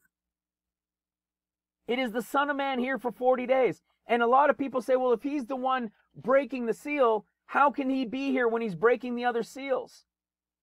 It's because he opened one of the seals at a time. He didn't take the whole scroll and crack them all at once. It was the first one. And when the first one, he goes out as the Son of Man for 40 days. Remember what happens? He's warning about the compassing about and other things that he's going to do. And then at the end of 40 days, he's gone. When those 40 days, when he's gone at the end of 40 days, it's 3 more days before the attack happens. So it's not until he's gone and he's back in heaven. And what does he do? He opens the second seal. Hello. Of course he could be the white horse rider. He is the white horse rider. And I'm going to prove it to you more. Check this out. In Luke chapter 9, here's more. We're going to just jump back. We're getting towards now talking about the end of the 40 days. But we're still going to talk about this stuff with the 40 days. Because here's another piece. You're going to notice in Luke, Mark, and Matthew, it's always different. Or they're always slightly different. But the Mark and Matthew wording is the same in this one part. But Luke's is different. Listen to what Luke 9:27 says. But I tell you of a truth, there be some standing here which shall not taste of death. Huh. Sounds like Enoch, right? Till they see the kingdom of God. This is the pre-trib escape right here. And then what happens? What happens after the pre-trib escape? It's the wedding, right? It's the wedding, which means he's gone for 7 days and he's not coming back till the 8th day. Oh my goodness, read the next verse. And it came to pass about 8 days after these sayings. I love this one. It was such a mystery to me for so long because in Mark and in Matthew, it says after 6 days and after 6 days. But they're not meant as days. They're the picture we were talking about earlier where days can be years. Okay? It's the day-year principle or year-day principle is a method of interpreting Bible prophecy in which the word day in prophecy is considered to be symbolic of a year of actual time. Okay? So these aren't things that are new. I'm not making this stuff up. We see it in Scripture. 390 days as years for days and so forth, right? In Ezekiel. So what we see is, I've understood that in Mark, after 6 days is after 6 years, which is after the 6 years of seals, when he comes at trumpets of 2030. After 6 days of Mark is after 6 years of trumpets tribulation, when he comes at the end of the 13th year, feet down on the Mount of Olives, and it's at trumpets of 2037. But Luke's had a double meaning to it, because it is a picture of when he returns after the wedding on the 8th day to begin his 40 days. But it's also telling us about an 8th day, because in the picture of years like the Luke and Mark, he's not coming after 6 for the pre-trib. It's when the easy first 7 years that we're in and the bride is being prepared to be taken, it's the 7th year coming to an end, and it's just about the 8th year. Which is what? The 8th year is the beginning of the next set of 7. Hello. So it's a picture of when he comes for 40 days on the 8th day, but it's also a picture of it almost being the end of the 7th year and the next set of 7, which is the 8th day, with the start of the next 7, and it's just before it. So it has a dual prophecy within it. But in what we're talking about here specifically is in relation to it being the 8th day after the wedding. And you had a group not tasting of death in the verse before it, and then him saying 8 days after these sayings. I told you it's everywhere. It's in what did we see? John, going into Luke, into Acts and so forth. We see it in the story of the ark, 7 days, yet 7 days, and after 7 days. It's the same picture as this, as a type of years, but also days. And then we see it here. I'm telling you, that's 3 witnesses right there in Scripture, Old Testament and New Testament. Now, what is he going to do during these 40 days besides being a warning to Jerusalem and to the Jews that they're about to be compassed about and destroyed? Well, here's what's going to happen. When he comes, I love this. When I discovered this existed, I couldn't believe it. I don't remember if somebody shared it with me. I don't remember what it was. But what had happened when I realized this, because I didn't find this information on the Muslims' Dajjal. I revealed that the Son of Man is coming for 40 days during the 50 day. After the wedding, he's coming to start his 40 days. I didn't know that the Muslims had a character called the Dajjal. It wasn't until after. And the whole world, not only Muslims, believe that this Dajjal character is the Antichrist. In fact, there was that TV series or Netflix series called Messiah, where the Muslims were calling him the Dajjal. And Christians were siding, saying, no, it's the Antichrist. They're saying it's this, they're saying it's that. They were siding with each other that it was the Antichrist. But it wasn't.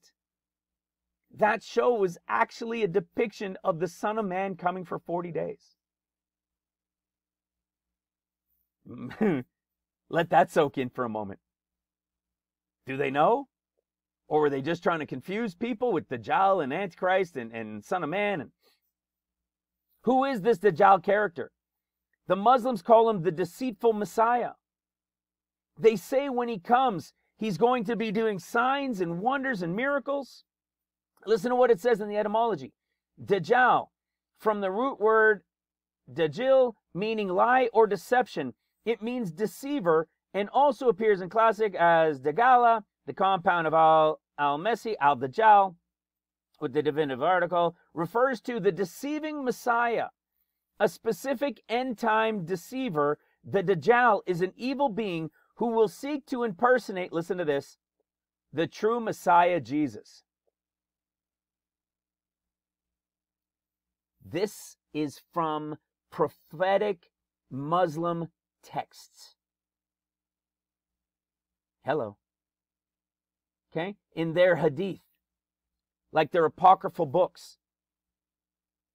If their apocryphal books of the Muslims are saying there's a guy coming at the beginning, at the time, at the end of days, who is the deceitful, lying Antichrist, they even call him the Christian Antichrist. Listen to this.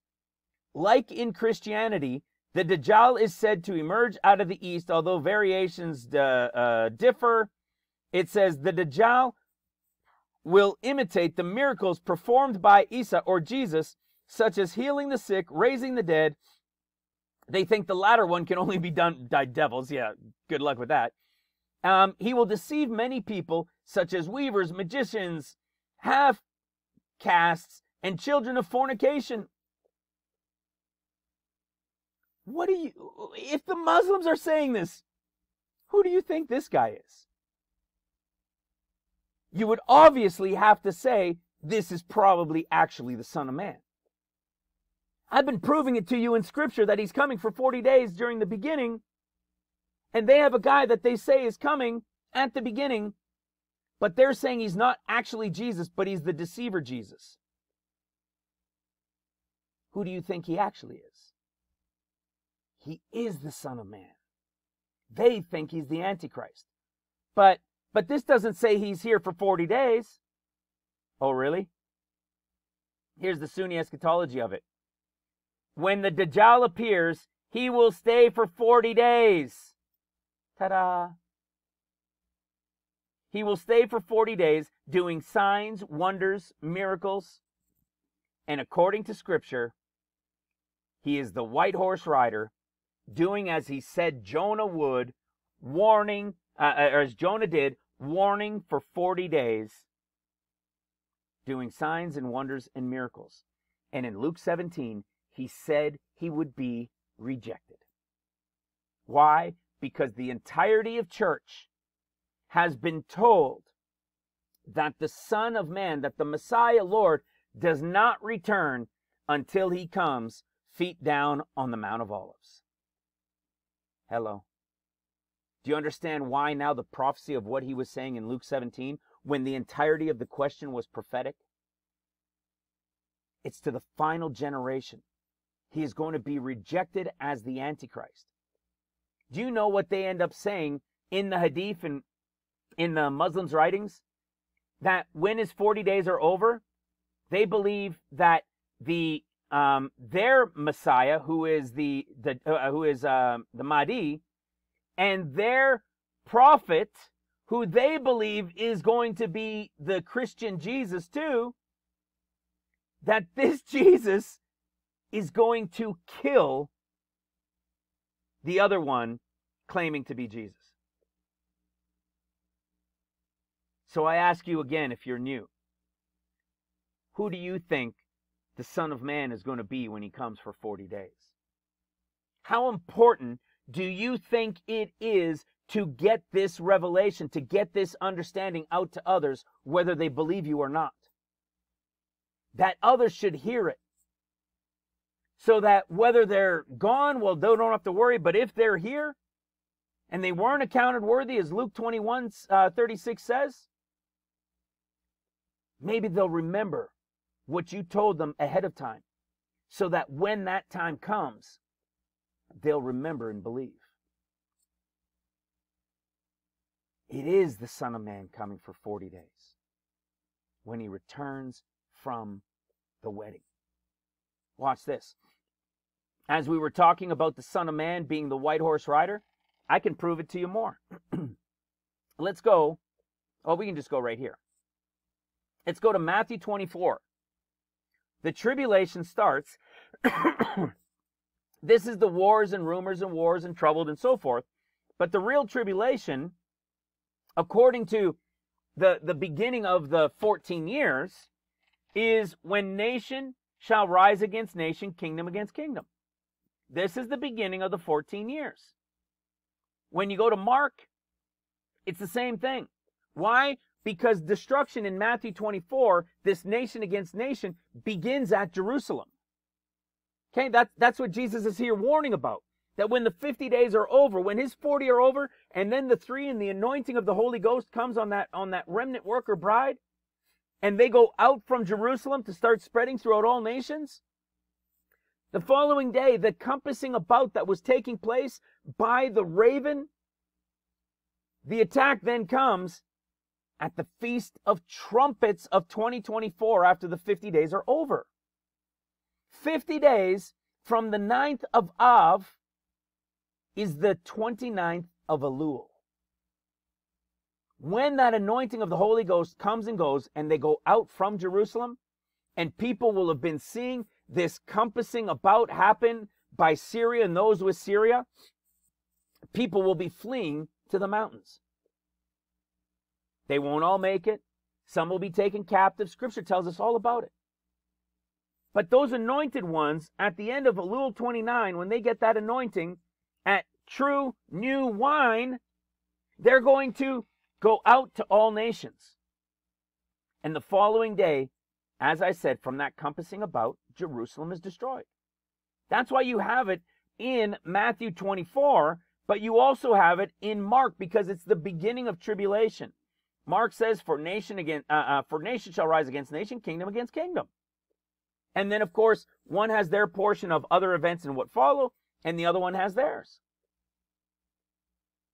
So, did you notice something? They both begin with nation against nation, kingdom against kingdom. What does that mean? That means World War III. That's going to begin at Jerusalem, according to what Jesus tells us that he's going to be warning about, and what Luke 21 tells us. When he's here as the Son of Man, as the white horse rider for 40 days, he's warning about these things. And what happens? It begins nation against nation, kingdom against kingdom. What do you think it is? A love fest and everybody's shaking hands and peace deals? No. This is World War III beginning at the attack on Jerusalem. Peace. Remember what happens right before this? On the 29th of Elul, at true new wine, what happens? The anointing of the Holy Ghost. And then what happens? The Holy Ghost is gone. What happens at that point? Peace is taken from the earth, and it becomes nation against nation, kingdom against kingdom. Let me show you. Look what happens even in this story of Acts.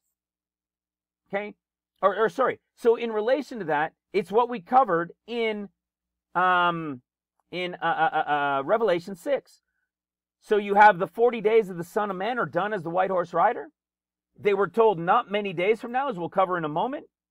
They received the anointing of the Holy Ghost, that true new wine. And then they go out to all nations. They go out from Jerusalem, and Jerusalem is attacked and destroyed, which begins nation against nation, kingdom against kingdom. The Lord is in heaven again, so he's opened the second seal. And what happens when he opens the second seal? The red horse rider goes out. And what does it say? Power was given to him that sat thereon to take peace from the earth. So now the Holy Ghost has just left, right? Peace is now taken from the earth. And what? That they should kill one another. Kill one another. Nation against nation, kingdom against kingdom, people against people, city against city. How? By the great sword that's been given. Hello. Mark and Matthew's discourses begin at the red horse rider. The red horse rider is the beginning of the 14 years that starts World War III with the attack and destruction of Jerusalem. The white horse rider is part of the 50 days in that Paul calls above 14 years. It's the story that we read from John in John 20, into Luke 24, into Acts 1, Acts 2. It's the story of Genesis chapter 7 into 8 with the story of the ark. So look at what we see. The Son of Man's 40 days are over in Acts chapter 1. And they're told to go to Jerusalem because they're waiting for the anointing from the Holy Ghost. And they're told not many days hence. That's the 3 days. What do we know goes out? The Antichrist spirit. The raven goes out. The compassing about by Syria and those with Syria happens. Just as he told them it was going to happen. When you see yourself starting to get compassed about, flee.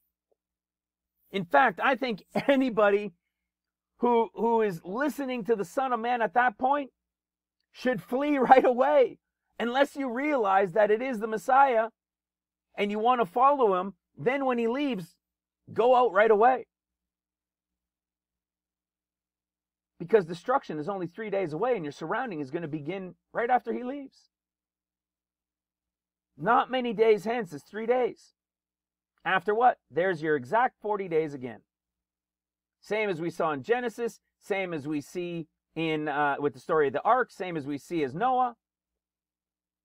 And then what happens? We come to Acts 2, and bang, when Pentecost is full come. When is Pentecost? Do you guys realize Pentecost is, of course, new wine? There is no wine ready in spring or the beginning of summer. The grapes aren't even ready. This is why I was telling you earlier, when they talk about Sivan 6 being Pentecost, that the church calls it Pentecost at the Feast of Weeks, which both are in the wrong place. But still, it cannot be Feast of Weeks. Pentecost. You have to understand there are two separate counts, but neither of them have them counted at the right place. And I could prove it to you because Pentecost, when the Holy Ghost comes and anoints them, it's the time of new wine. They're accused of being drunken in this new wine. Well, when is new wine? Everywhere is the same, guys. The Napa Valley, this is just one example. I've shown it from many, many different places. Whether it's Napa Valley, which is very much like the Mediterranean, it's all in the same time frame from around mid-ish September to around mid-ish October in the Northern Hemisphere. Of course, Southern Hemisphere is different, right? The opposite. There's no wine ready back in May, June, July. It doesn't exist. And we still hear people every day talking prophecy that is back at the new wine that's already passed. Guys, this isn't rocket science. All you have to do is search up. When is winter wheat harvested? When's the end of the winter wheat harvest? When is the time of new wine when the grapes are harvested? When the time of the end of the grapes harvest comes? And you get your answer. It's everywhere. So if this is the time in 2024 of the end of the wheat harvest when the 2 wave loaves are sent, and there's 50 days in this entire count, and when the 50 days are over, it's supposed to be 29th of Elul, when it's new wine, well, guess what? Mid-ish October to around September to around early mid-ish October. That's true new wine. The literal harvest that happened on the earth tell us. That's Acts chapter 2. New wine at Pentecost. It is impossible to have when the grapes aren't even coming out of their vines yet. Awesome stuff, man. Awesome, awesome stuff to understand. So, as I said, coffee. So, what's next? Now Messiah is gone. We saw that he was here for a second to let them know. We then saw that he takes the pre-trib group out. He returns on the same day at evening. He anoints by breathing on the apostles, and then he's gone until the 8th day. He returns on the 8th day to see what the apostles did with their anointing during the wedding, and then he goes and meets with those he said to be ready when he returns after the wedding, which means after 7 days on the 8th day. He comes, he has a banquet meal with them that he said he would have because they missed the wedding, you see. Not that they missed it, but they were chosen to remain to serve him. Now they have that meal with them, they hang out, they get understanding from him during the 40 days. The end of the 40 days comes, he's been warning that Jerusalem is going to be compassed about and attacked and destroyed. He now leaves at the end of the 40 days. Jerusalem and Judah starts to get compassed about. They get the anointing at true Pentecost, at new wine in 2024. They go out then from Jerusalem. From there, go into all nations, and the attack happens at the Feast of Trumpets 2024. The tribulation of the 14 years, even though, quote unquote, the tribulation has begun, the 14 years of tribulation that begin at the red horse rider begin at True Feast of Trumpets 2024. All, of course, tribulation and all these things we've taught on over the years then take place. Then what happens? When does Messiah come again? Now, he's coming at the end of the 6th seal. You see, you will have seen many teachings where people take the 6 seals and the 6 trumpets and they sandwich them together to say that they overlap and playing all during the same time. This is what I was talking about in the beginning. When you watch that video, it's all because of Matthew. It's all because of Matthew. Because Christians, their reading, their foundation of understanding for hundreds of years comes from the book that it was written to the Jews, which is the Gospel of Matthew. Hello. They've missed that Mark is to the world, or it's even including the sleeping church, those not prepared and not ready. It's talking to the world, the Gentiles that are grafted into the house of Israel. And Luke is talking to his in Christ Spirit-filled bride of Christ. But because this wasn't understood, they believe that everybody is going pre-trib that claims to say, I believe in Jesus. What they haven't realized is that puts them really at the end of Mark in the great multitude rapture and the 144,000 sealed, and leaves the 7 years of trumpets, which is Matthew's gospel. Pretty insane, right? They've missed that Christ and their portion is now going to be the 7 years of seals that are connected to the Gospel of Mark. Wild. This is how powerful it is when I tell you how important and how incredible it is to begin to understand the revelation. So what you see here now is the end of the 6th seal. So when you hear me say the 6 seals play out over 6 years, it's really from the second seal, the red horse rider, until the end of the 6th seal. It's not 1 seal per year or anything like that. It's just that from the red horse rider to the end of the 6th seal is 6 years long. That's how it plays out. Not 1 seal by year. So don't confuse that like that, in case you were thinking about that. I used to think maybe that's the way it was at one point too, and then I realized it wasn't. So listen to what it says here now. Now we're talking about all of that pre-trib, above 14 year stuff taken care of. 6 years of seals from the red horse rider have played out. We're now at the end of the 6th year of seals. We're right in that time frame of the end of the 6th year of seals. And look at what happens. It says, verse 15 of Revelation 6. And the kings of the earth, and great men, and the rich men, and the chief captains, and the mighty men, and every bondman, and every free man, hid themselves in the dens and in the rocks of the mountains. Why? And they said to the mountains and rocks, fall on us, and hide us from the face of him that sits on the throne, and from the wrath of the Lamb. Do you think they're seeing something coming? They're witnessing something's coming. Can they all know what it is? Well, it says that hide us from the face of him who sits on the throne and from the wrath of the Lamb. But it's not because they're all seeing the Lamb. There's just an understanding now of what's taking place. This is the Lord coming on heavenly Mount Zion, the rock, the stone that becomes a mountain. The Antichrist was just ruling for the last 42 months in that second half of seals. And now it's the Ezekiel 39 war and the first battle or sword that the Lord's going to have. We're going to talk about it. This is the end of the 6th seal. This is the end of the first 6 years of tribulation, which I believe will start at trumpets 2024, which means what?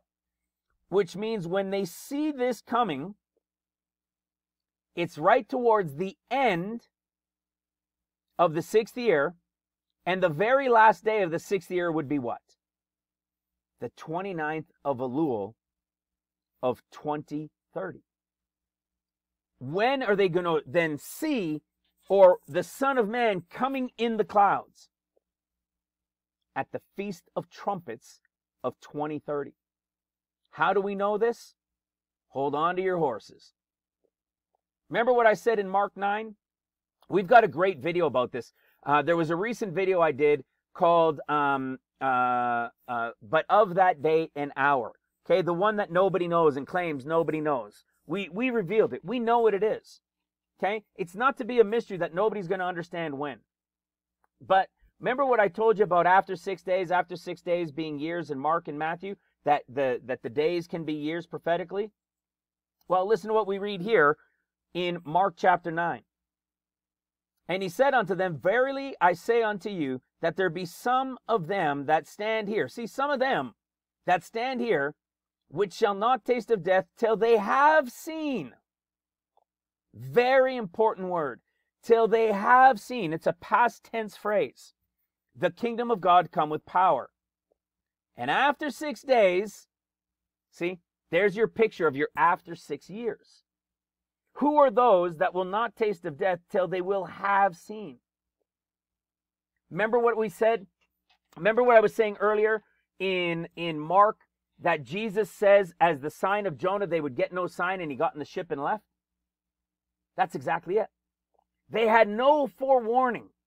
They had no idea that the Son of Man in the clouds was about to suddenly appear. There was no warning for them. So in a past tense, they're going to have seen it come. You see, they will have seen, they have seen the kingdom of God come with power. That's the end of the 6th seal. That's when they see him at the end of those 6 years. They're going to see him at the end of the 6th seal come with power. But guess what? The rapture still doesn't happen. That's why it's past tense. They will have seen it, but they still don't know when they're going. And that's the story we've shared on many times, which is the spring wheat that I mentioned earlier. Spring wheat is ready in the fall. And when it's harvested, it can't be used until Passover of the following year. That's about midway through the 7th year of seals, right when the rapture happens. Pretty crazy, right? Well, listen to this. We showed those days of years. Look at what we see in Mark 13. Here we are. This is the time of Jesus coming in Mark's portion, which is the end of the 6th year of seals, when they see him and say, rocks fall on us, because they're seeing whatever this is, Mount Zion coming. In fact, what is this Mount Zion coming? Well, we know that the Antichrist, he's going to kill the Antichrist. We'll talk about that in a moment. But what is this? It's the picture of Daniel chapter 2. The whole statue of Nebuchadnezzar. What does it say? See, look at this. But there is, in Daniel 2, verse 28, but there is a God in heaven that revealeth secrets and maketh known to the king Nebuchadnezzar what shall be, listen to this, in the latter days. Hello. Now what happens? Of course, it's the image of gold and the silver and the arms and all that stuff, right? Listen to what it says in verse 34 and 35. Thou sawest till that a stone was cut without hands, which smote the image upon the feet that were of iron and clay, and brake them in pieces. Then was the iron, the clay, the brass, the silver, the gold broken to pieces together, and became like the chaff of the summer threshing floor. Sound like your wheat harvest? Sound like the time of your spring wheat being harvested in that time of the great multitude rapture? And the wind carried them away, that no place was found for them. Listen to this, here it is. And the stone that smote the image became a great mountain and filled the whole earth. This is the end picture of the end of the 6th year of seals, when he's seen coming on heavenly Mount Zion. Watch this. Let's continue now in Mark 13. Listen to what it says about the coming of the Lord in Mark 13. In verse 24, it says, but in those days, listen to that, after that tribulation. After that tribulation. What tribulation? What is that tribulation? Seals. The sun shall be darkened and the moon shall not give her light, and the stars of heaven shall fall and the powers of heaven shall be shaken. Wait a second. That kind of sounds familiar, doesn't it? Revelation 6. And the stars of heaven fell unto the earth. Hello. And the stars of heaven fell unto the earth. And here we are in Mark 13. And the stars of heaven shall fall. Huh. Can you say end of the 6th year of seals? Verse 26. And then shall they see the Son of Man coming in the clouds. For those of you who have recently watched, or if you've been around for a long time, I'm certain you have all seen this. I've got some shorts on it. The one short's got a really good number of views for the size of our channel anyways. Hopefully it continues to grow on those shorts. But listen to what it says. At the coming of the Messiah, okay, there it is, verse 26. And then shall they see the Son of Man coming in the clouds, plural. As you know, in Luke, it says they're going to see him coming in a cloud, singular. That's not a typo. This word means in, okay? In the clouds, plural. So where is this connection? Well, I just showed you it's the end of the 6th year seals, stars of heaven falling and so forth. Well, let's see what happens, because in Revelation chapter 6, at the end of the 6th seal, at the end of that 6th year as well, it says, hide us from the face of him who sits on the throne, comma, and from the wrath of the Lamb. Who's the one sitting on the throne? The Father is. Let's go to Daniel chapter 7. This is all about Messiah coming at mid-tribulation, at the end of the 6th year of seals, for the great multitude rapture, for the sealing of the 144 and the great multitude rapture. See, here's your Assad. Okay, the 4 beasts. The first one, that's a lion. That's Assad. Assad's last name used to mean beast, and it was either his father or his grandfather changed his last name from meaning beast and changed it to Assad, which means lion. The first beast is a lion. Hello. And that first beast, who is a lion, is the one that destroys Jerusalem, like Jeremiah 4 told us. Hello. Okay, so you got your lion, your bear, Russia, I believe Germany, and somewhere up through there is the leopard. That's going to be the control center that the beast is going to take over. And there's your 4th one, the beast. And what does the beast have? 10 horns. Those 10 beasts that have 10 horns are going to be what? They're each going to receive power with the beast 1 hour, right? Oh, you'll see it.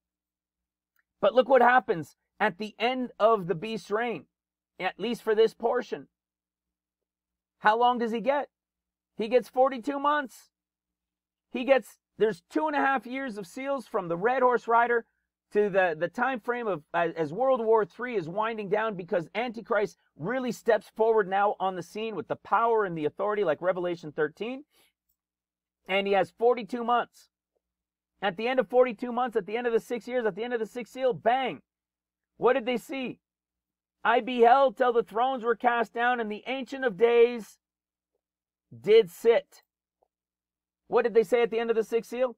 Hide us from the face of him who sits on the throne, comma, and from the wrath of the Lamb.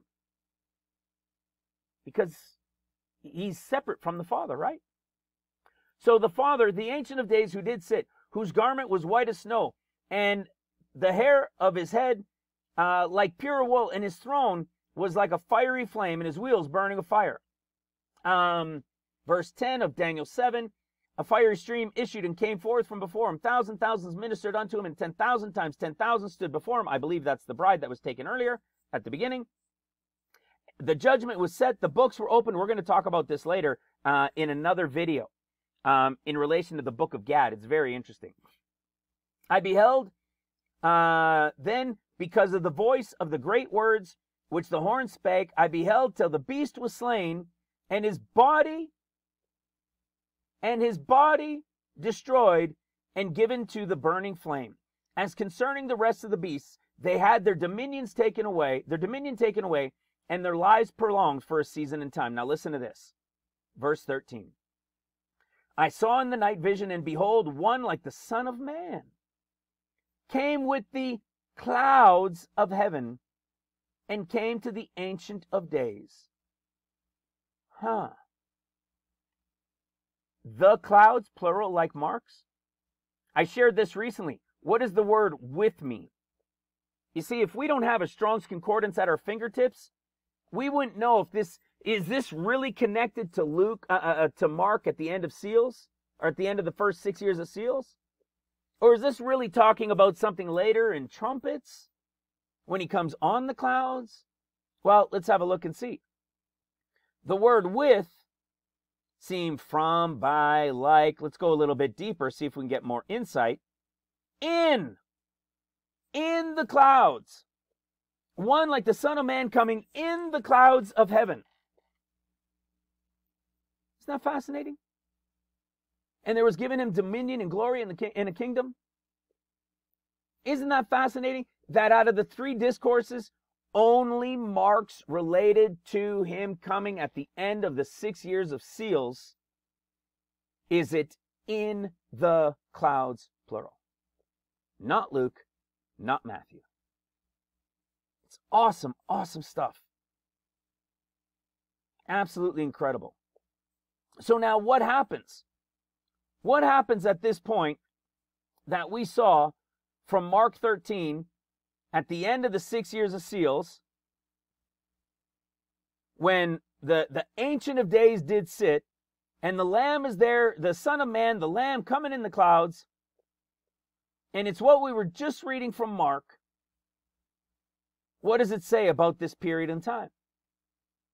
But of that day and hour knows no man. We should all know by now that this idiom, or that this is the idiom, it is telling you the Feast of Trumpets.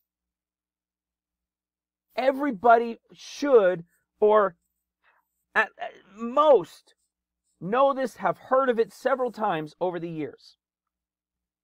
P.S. This isn't Matthew's, nobody knows the day or hour. This is Mark's, nobody knows the day or hour. What is 6 years from the Feast of Trumpets 2024? The start of the 7th year, the Feast of Trumpets 2030. Hello. You following now? That's to the 6 years. What does he do at this 6th year? We just saw in Daniel chapter 7 that the Antichrist is killed. We see the rest of the beast, the rest of them get their dominions taken away. We saw that the beast had 10 horns.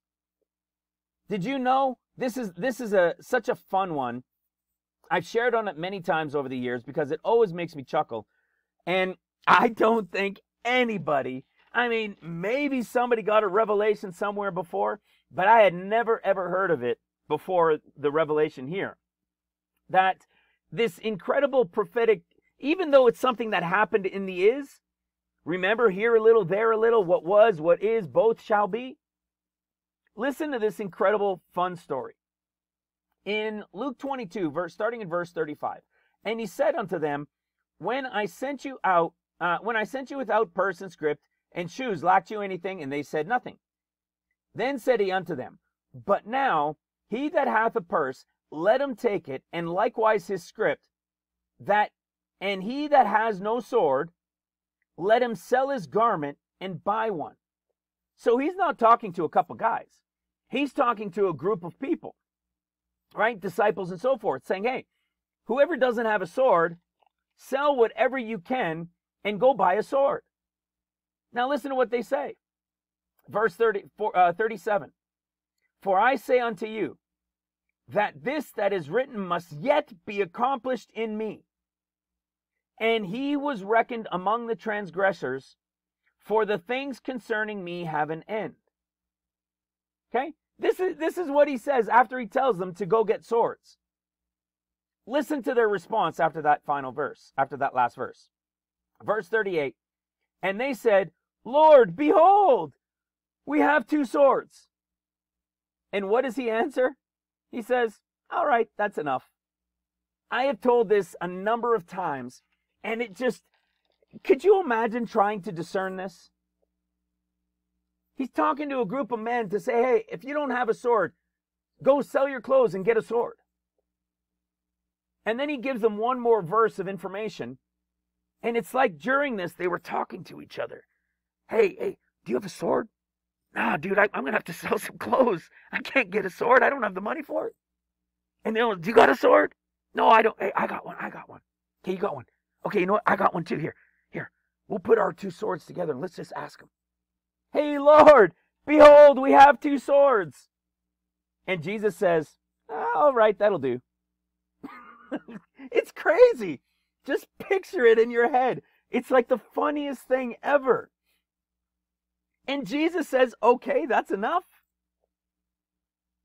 Do you want to know why? Of course you know what it is, even if you're new. Prophecy. It's all prophetic.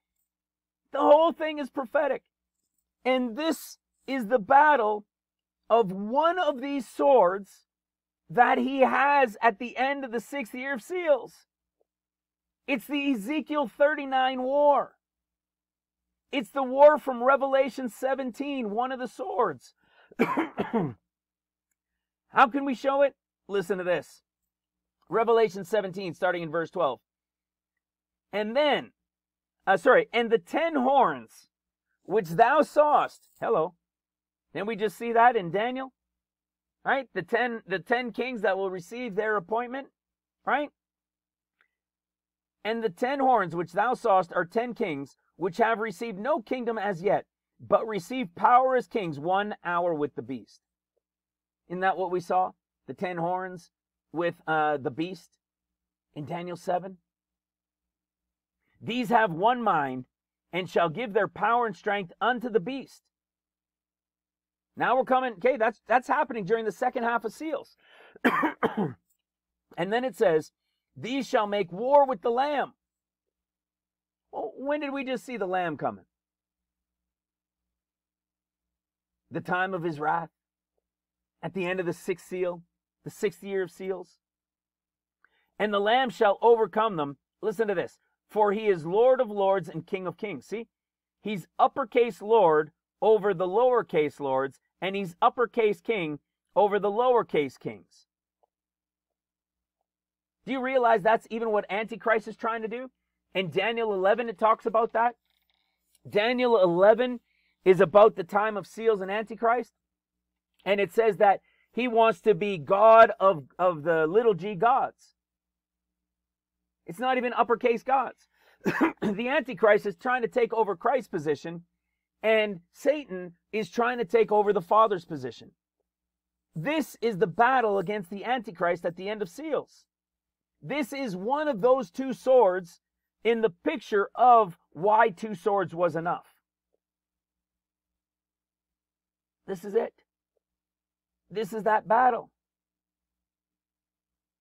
Crazy, right? You're going to see how it plays out because you'll see another battle still coming. So this is the end of the 6th year of seals. That final battle. And then what's going to happen? There's going to be the was caught up to paradise. What happens before this was caught up to paradise? Well, here's another example of the was caught up to paradise. Remember the 40 days of the Son of Man? Then he's gone, right? At the end of 40, the raven Antichrist spirit goes out, right? Assyria, Assad. Then the dove goes out on the 50th day, anoints them. And then you've got what? 7 years of seals.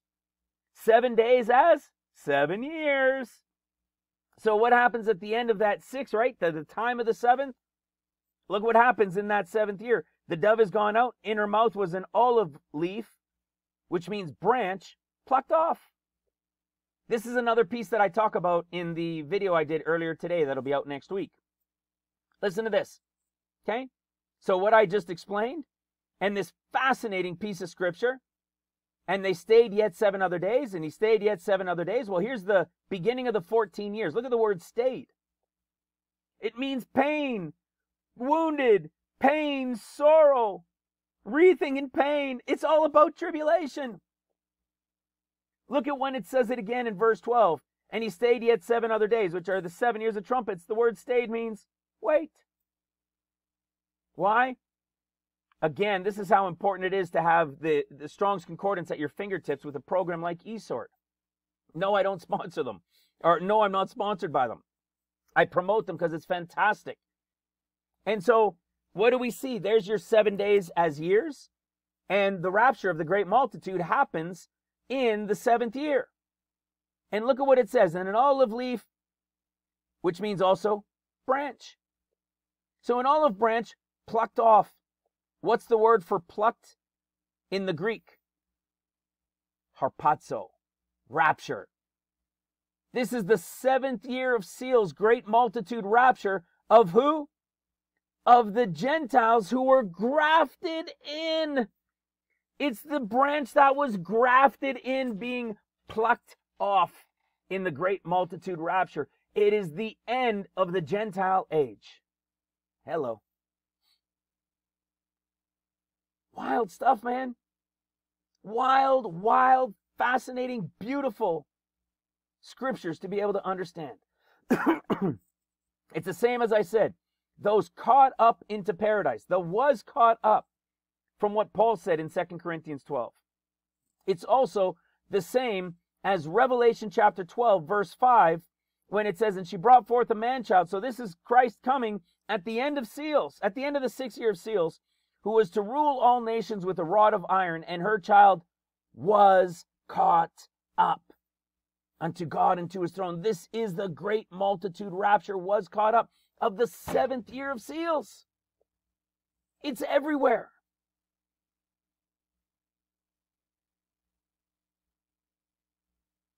And then again, of course, we just covered this in Mark 13, the day and hour no one knows. It's telling you it is the Feast of Trumpets. At the end of 6 years, the 7th year of seals begins at the Feast of Trumpets. He's destroyed the enemy. Antichrist is killed. The rest of them had their dominion taken away. Probably millions of people dead in that battle to come and fight against them. Then what? Then he seals. The 144,000 are now sealed. This is when the sealing of the 144,000 takes place. And it's the Lord doing it and whatever help he has. This is when the 144,000 are sealed. It's not the beginning of trumpets. It's the beginning of the 7th year of seals. Remember 6 days, 7th rest? It's along those lines, okay? That the land is resting now. Now look what happens. We can show it in our year counts. We've got the Jubilee all the way back to the year Jesus declared the Jubilee when he was here in Luke chapter 4. You follow the count from that year, and it equals the Jubilee year in 2038, 2039. Not made up, not guessing, not trying to take this date from that date, but based on Jesus' own words in the year he said them. It's fantastic. It's fantastic. So where are we in this picture of the end of days? Right here. We're at the start of the 7th year of seals, and the start of the 7th year of seals in 2030, start of the 7th year of seals in 2030 is the Feast of Trumpets. Is the Feast of Trumpets. And what does he do? He's sealing the 144,000, and after he seals the 144,000, they're going to help the other guys that were working during seals, and what are they going to do? They bring in the great multitude rapture. Crazy, right? Don't you think there's a reason why there's a great multitude rapture between the 6th seal and the 7th seal? You think it's put there to tell you, no, it's between the 6th and the 7th, but really it's supposed to be pre-trib. No, this is the mid-trib great multitude rapture. It's not the pre-trib. You can find out incredible things. What happens when Christ comes at the end of the 6th year of seals? What happens when he comes? As we saw him there, we saw him as that, from Daniel 2, that stone that became a great mountain. It's him coming on heavenly Mount Zion. What is he, when he comes at that point, and he's brought, as we saw, and he's coming in the clouds of heaven. What is he? What does he become? Well, he's the type of Joshua, right? Remember, Moses died, and Joshua took them over into the promised land. Wow. Joshua, Yeshua. Everyone knows, or most everybody knows, that Joshua is a picture of Jesus. And Moses couldn't take them over. Joshua, Yeshua, is the one that takes them over. Well, look at what we see talked about Joshua, another type of Joshua, as Yeshua Jesus. In Zechariah chapter 6, this is like a picture of the end of the 6th year of seals. And what do we see?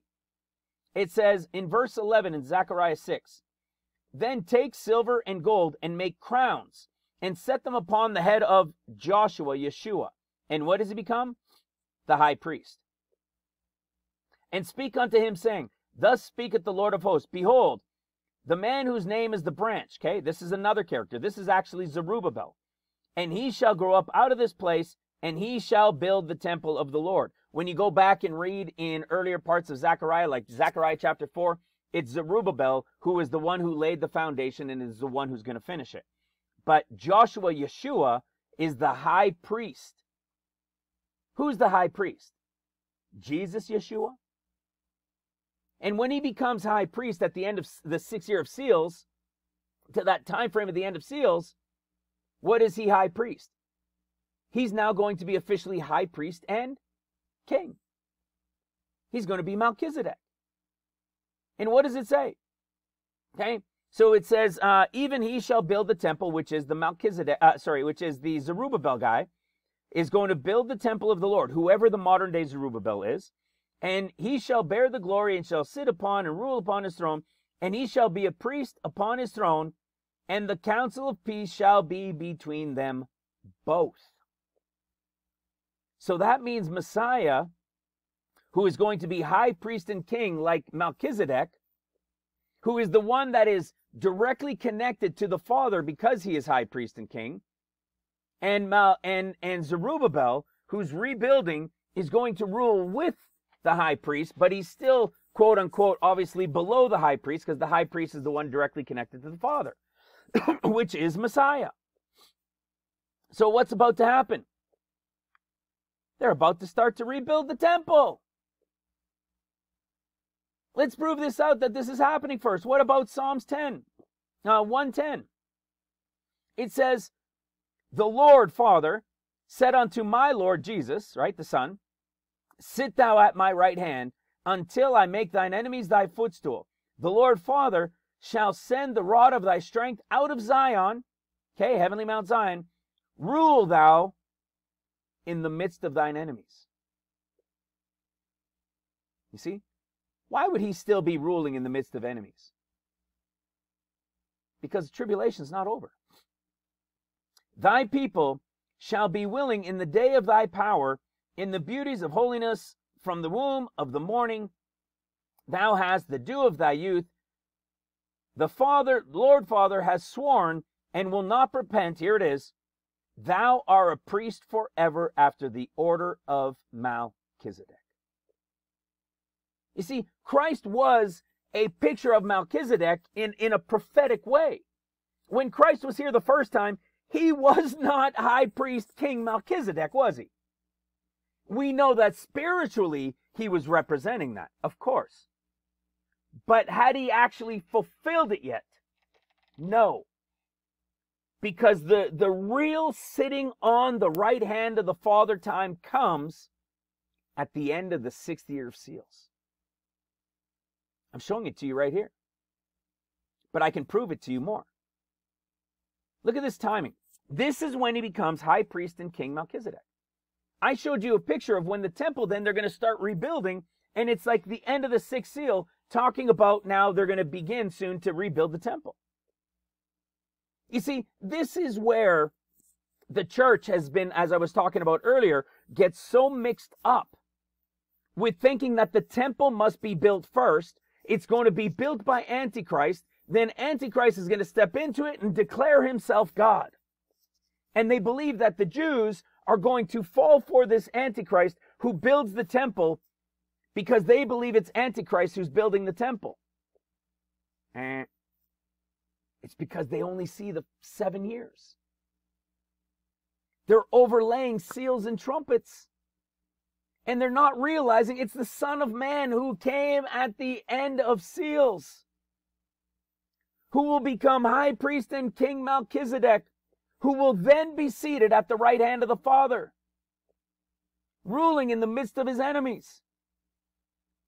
And then the temple will be rebuilt by Melchizedek, who's ruling with Messiah, the high priest king.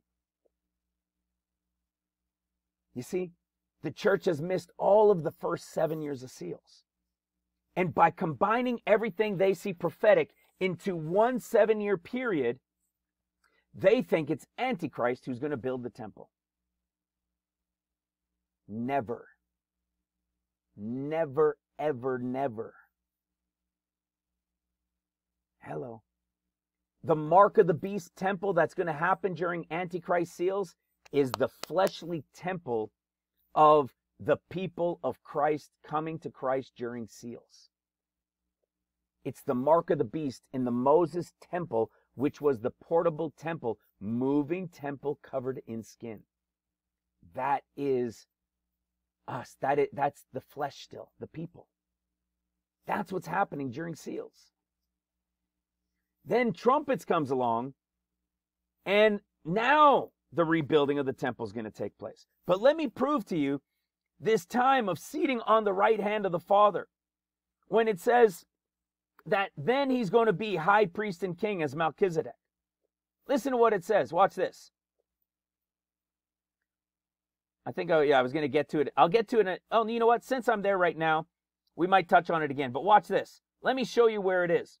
Remember, when we started this, we were in Luke 24. That was the first worker group that he has a meal with. And in Luke 12, he said there were 3 groups. The first one was the one ready when he returns from the wedding and he has the meal with them. And it's the Luke 24. And they're the ones that receive the anointing at the 50 and then work during seals and so forth, putting their necks on the line and everything else. Remember I said at the end of Mark is the second watch group, and at the end of Matthew is the third watch group. Well, the end of the second watch group is the 144,000, and they're pictured at the end of Mark's gospel, just like the first one was in the end of Luke's gospel. Listen to what it says. Then he appeared unto the 11. Remember, you're seeing with the prophetic end time eyes. That's why there are so many differences, especially when it comes to the Gospels. I mean, you go to the last chapter of each Gospel, it is so incredibly different. It's mind-blowing how people were able to say it was the same story the whole way through. And maybe that's why they kept in the story of Matthew the whole time. Because if they would go to Matthew and then go to the same story in Mark and go to the same story in Luke, the whole congregation would have been scratching their head and saying, were these different accounts? It's prophetic. Listen to what it says. Mark 16:14. Afterward, he appeared unto the 11. This is a picture of the 144, though, okay? As they sat at meat. And he unbraided. Remember I told you about this earlier? He's going to rail on them for their unbelief and hardness of heart, because they believed not them which had seen him after he was risen. So what are we seeing in the prophetic? We're seeing the 144,000 that didn't believe the testimony of those who were the remnant workers during seals from Luke, telling these guys, the Lord is here. Here it is. He's coming. There he is in the clouds. He's coming. And they weren't ready. So here he is choosing them, and he rails on them. But remember, he only sat with and served the meal to the first group. There was only one banquet meal, only found in Luke, not in Mark, and not in Matthew. Look at what it said here. They were already sitting and eating. Hello. This is the second watch group. And listen what he tells them. Mark 15:16. And he said unto them, go ye into all the world and preach the gospel to every creature. When you realize creature means the world, it's part of the days of creation. You'll get it. It's the Mark group. Okay? He that believes and is baptized shall be saved. He that believeth not shall be damned. And these signs shall follow them that believe. In my name they shall cast out devils. They shall speak in new tongues. They shall take up serpents. And if they drink any deadly thing, it shall not hurt them. And they shall lay hands on the sick, and they shall recover. This is power that they're going to be given during trumpets. Okay? During trumpets. This is the power they're going to have. Let me prove it to you. The last 2 verses. So then after the Lord had spoken unto them, listen to this, he was received up into heaven, listen to this, and sat on the right hand of God.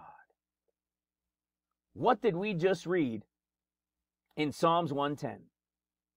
The Father said unto the Son, sit thou at my right hand, till I make thine enemies thy footstool. He's now in heavenly Mount Zion, in that mountain carved without hand that came down. It's the place prepared where the great multitude rapture goes, where all their places prepared are in it. And what is he now? High priest and king. When? At the end of Mark's portion of seals, when he's going to now sit officially at the right hand of God, the Father. And it ends in verse 20. And they went forth and preached everywhere. Listen to this. The Lord working with them and confirming the word with signs following. The Lord working with them? Check it out. Revelation chapter 14, the 144,000, Here's the Lamb standing on Mount Zion. What's the Lord doing standing on Mount Zion if he doesn't return till feet down on the Mount of Olives? People will try to tell you everywhere, oh, it was babies that were killed during the time of Christ, and they're going to be in heaven, and they're going to come back down with them. Really? Then why did he have to seal them born from those on the earth? How would you even know when the 144,000 come that they were all the babies that were under 2 years old when they were killed 2,000 years ago? What?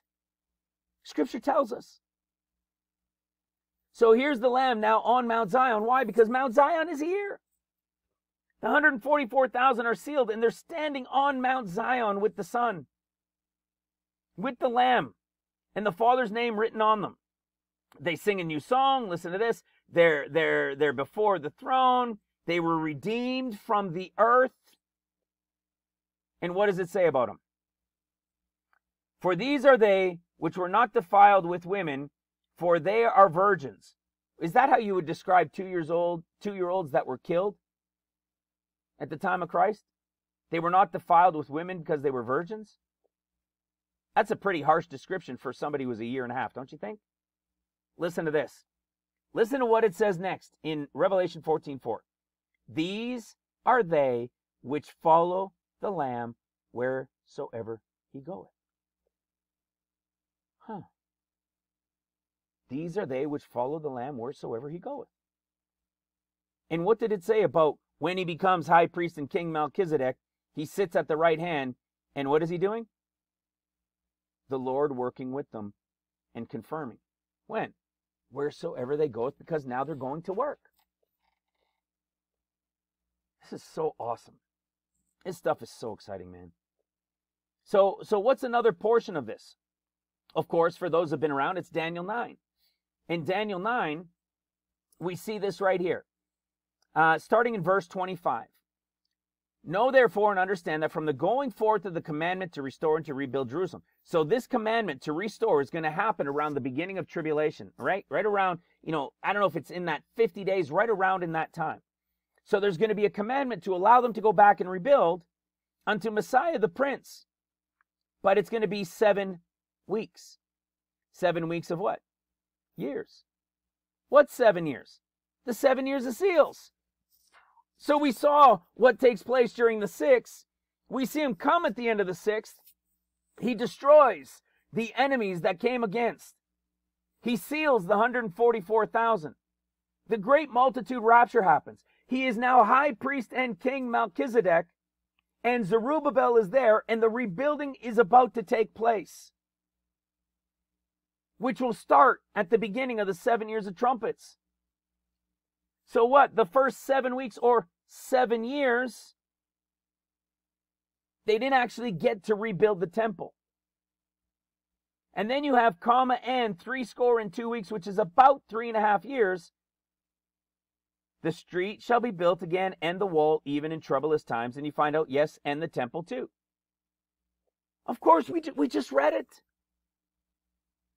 We just read it in in Zechariah. When he becomes high priest and king. And Zerubbabel is going to be the one to rebuild it. Well, while Yeshua is seated at the right hand, and he's high priest and king. Melchizedek. And what's going to happen during those first about 3.5 years of trumpets? That means Messiah is here. Messiah is here as high priest and king. He'll be here from around that time frame of trumpets of 2030. He'll be here for that entire 7th year of seals. Sealing the 144, we saw it just right there in Revelation 14. We saw the connection to the end of Mark 16. We know that then the great multitude rapture comes in. We know he was that stone, and then it becomes a great mountain. This is all about the end of the 6th year of seals, and there's one more year. So the 144,000 sealed, then they're there on Mount Zion. You see the great multitude rapture come in, and then there's still the 7th seal, which is about the rest of the second half of the 7th year of seals. Then what happens? Then begins the first about 3.5 years of trumpets while Messiah is here. That's exactly what it tells us in Daniel 9:26. And after 2 weeks, which is about 3.5 years, shall Messiah be cut off. This just isn't any anointed one like Cyrus was anointed or people are anointed. It's actually Messiah. This is the entirety. This is what I'm showing you. That Messiah is going to be here for the final year of seals and for the about first half of trumpets. Before what? When they have finished rebuilding the temple, then he's going to get cut off. Why? Not for himself, because of the people of the prince that shall come shall destroy the city and the sanctuary, and the end thereof shall be with a flood, and unto the end of the war desolations are determined. How long is this period of time? It's 2.5 years. I'm going to show it all to you in the next reasonable amount of time. Okay? So Messiah is here. So he's actually here for about 4.5 years from the end of the first 6 years of seals. I just showed you where he was. Revelation even said he was there on Mount Zion with the 144. Listen to Zechariah 8. Zechariah 8 is the beginning of trumpets. And look at what we see. Here's the Father. Thus saith the Lord Father of hosts, I was jealous for Zion with a great jealousy and with great fury. And then he says what? I am returned to Zion and will dwell in the midst of Jerusalem, and Jerusalem shall be called a city of truth, and the mountain of the Lord of hosts, the holy mountain. What holy mountain? Zion? The one that he came on, that was a stone that became a great mountain that they're seeing coming at the end of the 6th year of seals? What's he doing on Mount Zion when we've been told he doesn't return till feet down on the Mount of Olives? So now he's here. This is now the beginning of the 7th year of tribulation, or the beginning of the 8th year. The 7 years of seals are over. When do you think this is? Trumpets.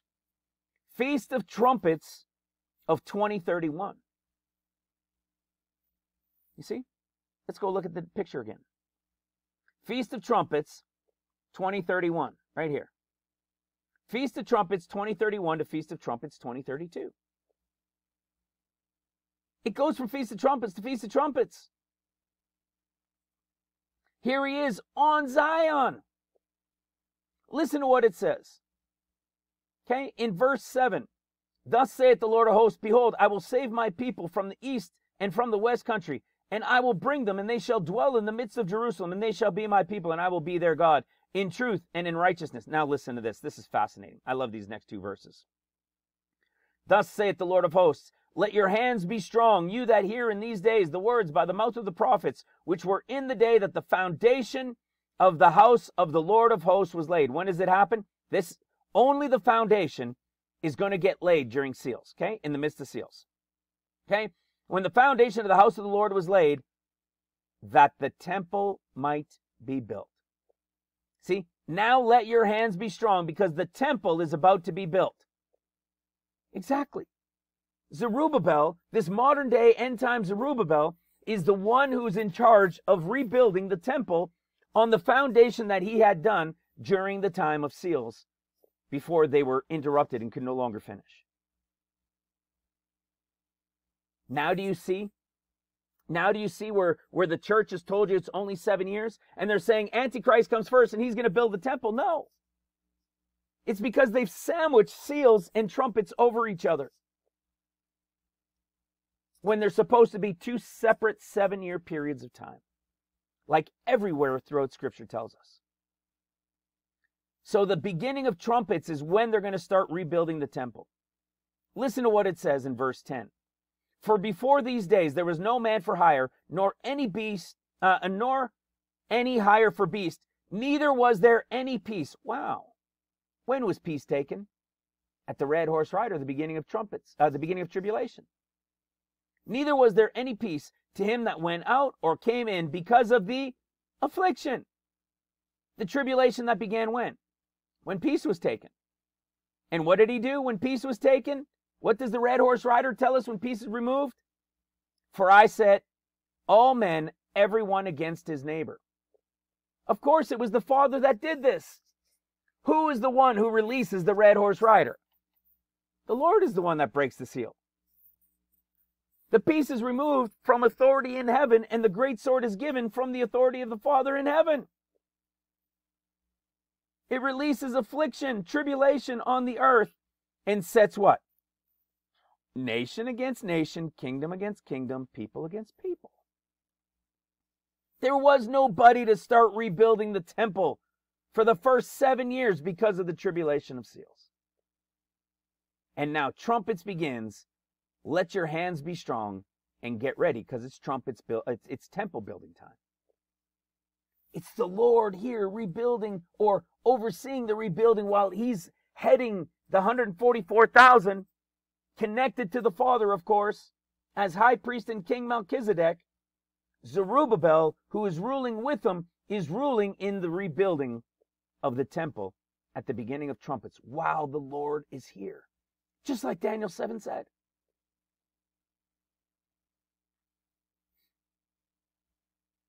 Okay? So this takes you all the way. It's going to take you to the rebuilding, and all this stuff is happening. Now, what's happening in other places around the world? Well, the first 4 trumpets are still going off. There's some pretty hairy things going on during the first 4 trumpets in different parts of the world. A third of this dying, a third of that dying. It's pretty crazy. Well, don't forget what it said. He would what? Rule in the midst of his enemies. So this is happening during the first 3.5 years, while the 144,000 are out doing their ministering and their preaching. They have power and authority. But then what happens? Well, now it's time for what Daniel 9 said, where Messiah is going to be cut off. And where does Messiah get cut off? Right here in trumpets. At Matthew's abomination of desolation. The abomination of desolation in Mark is the flesh mark of the beast one. The reason I didn't really go into it is because we're talking about the time when Christ is going to be here and things that will be happening. This one right here in Matthew 24 is the abomination of desolation that happens in about the middle time of trumpets. That's why it's stand in the holy place, where Mark says stand where it ought not. It relates to the mark of the beast in Mark. But in Matthew, what has happened during the first half of trumpets? They've rebuilt the temple. So he's now actually going to be standing in the holy place. And this is when there's this flee from Judea again into the mountains. This is actually the Revelation chapter 12, verse 14. This is the time when in Revelation 12:14, at the cutting off that happens, because why? Because Satan has lost his battle against Michael and his angels. And he's now being cast out. Satan and his angels are being cast out. This is after the 4th trumpet. This is the 5th trumpet, or the first woe that Scripture tells us. This is when Messiah gets cut off. And when Satan is cast down, the pit is opened. And when the pit is opened, Antichrist, outside of all these other creatures that come out, Antichrist is returning. Pretty wild stuff, isn't it? This is why in Revelation 17, you see that he was, because he was during 42 months of seals. Then he is not, because the first half of trumpets he was killed right at the end of seals. So the first half of trumpets he is not, because the Lord is here during the rebuilding of the temple and everything. And then he shall be when he comes out of the pit. That's at mid-trumpets when Satan's cast down right here. Satan's cast down just like in, Revelation 9? At the 5th trumpet.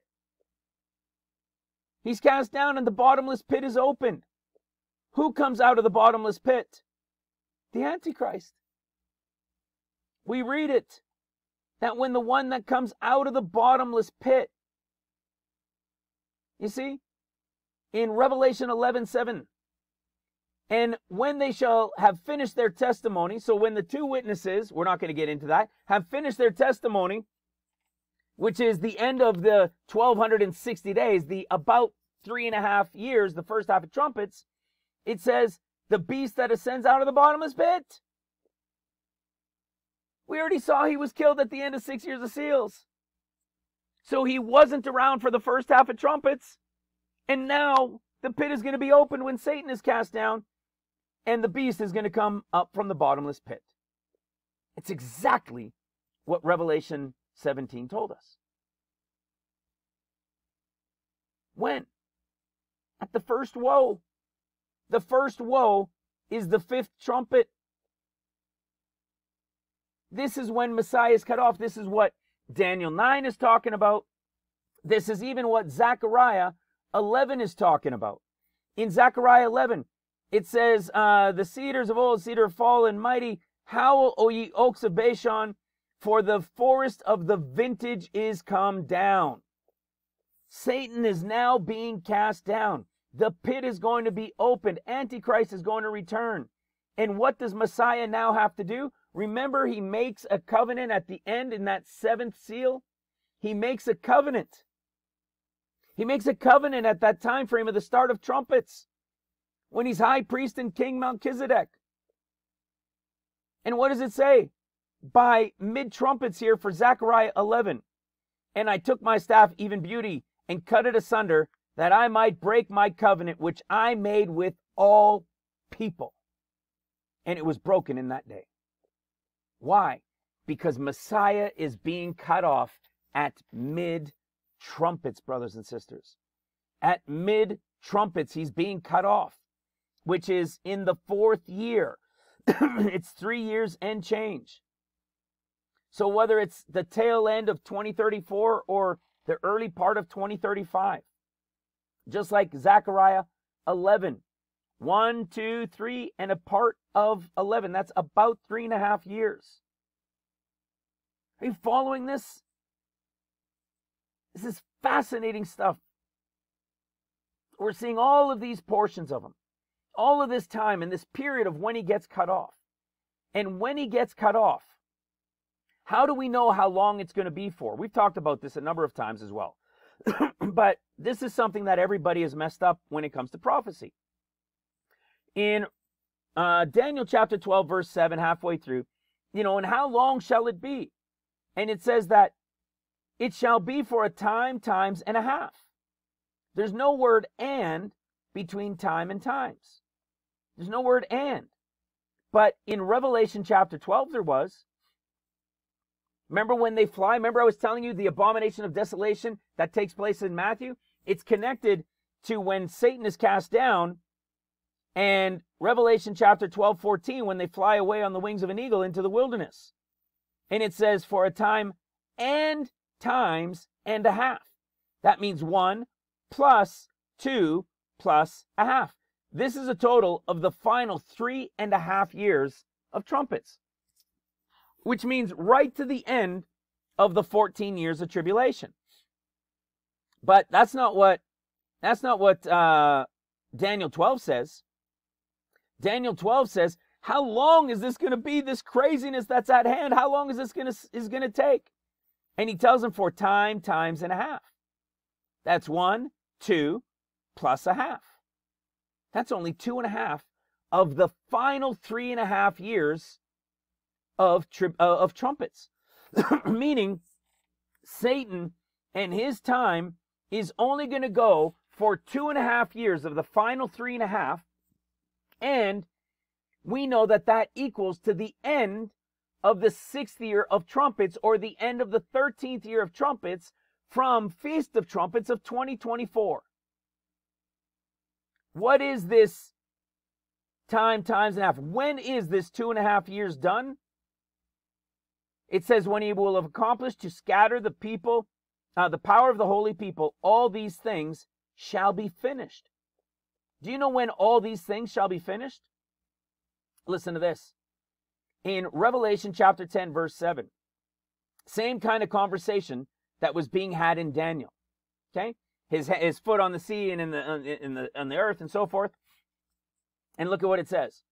In verse 7 of Revelation 10, but in the days of the voice of the seventh angel, what does this mean? As soon as that seventh angel puts the lips to the trumpets to blow that seventh trumpet at the start of the seventh year, it says, when he shall begin to sound, the mystery of God should be finished. What did Daniel 12 say after the 2.5 years? All things shall be finished. That means there's 1 year left. That takes us to what? The end of the 13th year of tribulation, or for trumpets, it takes us to the end of the 6 days as years. Remember, Mark had 6 days as years in the picture of the Lord in the Transfiguration? And then Matthew had 6 days as a typology of years in his Transfiguration? It's now the end of the 13th year, and guess what? It's the end of 70 in 2037, from when they captured all of Jerusalem in 1967. They have now completed the 70 years at the end of 13 years. Now what's happened? The 7th trumpet is about to sound at what? The Feast of Trumpets. And what happens in this final year? It's the day of the Lord. It's the day of the Lord, which is the year of his vengeance, like Isaiah 34 and 61 tell us. It's the day of the Lord. That's the year of his vengeance. Isn't this crazy stuff? Just beautiful to understand. Shouldn't it equal the Feast of Trumpets? Well, lo and behold, we go to Matthew 24, and look at what it says. Immediately after the tribulation of those days. What did Mark say immediately after that tribulation? Here's now immediately after the tribulation of those days. Sun shall be darkened, stars not give her light. Then shall appear the sign of the Son of Man in heaven. Then shall all the tribes. Remember I said at the end, it's the 12 tribes? Then shall the tribes of the earth mourn, and they shall see the Son of Man coming in the clouds. What? In the clouds? I know you guys know this, but I got to show it still. Remember what I said, when you have the Strong's Concordance at your fingertips, you can really know what the words are saying? Is he really telling them the Son of Man at this point, at the sound of a great trumpet? Hello? With a great sound of a trumpet? Isn't that when the 7th trumpet begins to sound? Exactly! How could you not be crazy excited about this stuff? Okay, 24 verse 30, the end of it. Then shall they see the Son of Man coming in the clouds. Is it in? No. The actual word is different. It's actually on. Why? Because this is when they shall see him. Like I said, Matthew 24:27. For as the lightning that cometh out of the east and shineth unto the west, so shall the coming of the Son of Man be. Isn't that exactly what he said in Luke chapter 17? But then said, whoa, before that day, this is coming first. Well, now we have gotten to the end, to that final year of tribulation, that 14th year of trumpets, that 7th year of trumpets, the 14th year of tribulation, and Satan's time has come to an end. He got 2.5 years, and the Lord is now going to fulfill that final year when, immediately after the tribulation of those days, he's going to be seen coming in the clouds. And what do they say? But of that day and hour knows no man. When is that? Feast of Trumpets, 2037, begins the final 14th year. Want me to prove it to you? This is something we've been sharing quite a bit lately. Jeremiah 25 tells us, and I'm so close to being done, I can't believe I've done it within a reasonable time, because this is just Action Jackson, man. This is craziness. Watch this. What did the Lord tell them would happen when they accomplished 70 years? In Jeremiah 25:12, and it shall come to pass, when 70 years are accomplished, that I will punish the king of Babylon and that nation, saith the Lord, and the Chaldees with perpetual desolation. Listen to what he says. He's now going to make them drink the cup of the wine of his fury. Okay, they're going to drink it. He's going to have them, all these nations are to drink of it. And what does he call it when this happens? He's going to make them all drink it, because he's got to bring the sword against them. If he started by allowing it to come against his people to correct them, he certainly is not going to allow the enemy to just willy-nilly through to the end and everything's fine. No, now at the end, after 70 years are accomplished, he is going to bring destruction upon them, and he's doing it with the wine. And what does he say about it? Listen to this. Jeremiah 25:29, for lo, I begin to bring evil on the city which is called by my name. Remember, that's how it starts the tribulation, the 14 years. And should you be utterly unpunished, you shall not be unpunished, for I will call a sword upon all the inhabitants of the earth. See, all the inhabitants of the earth, saith the Lord of hosts. Therefore, now which sword is it? Was it the first, the second, right? Which sword? You'll find out. Therefore, prophesy thou against them all these words, and say unto them, the Lord shall roar from on high, and utter his voice from his holy habitation. He shall mightily roar from his habitation. He shall give a shout as they that tread the grapes against all the inhabitants of the earth. When is this treading of the grapes? Well, we've been covering it quite a bit lately. But remember, there was a reason why I told you Luke 22, he had two swords.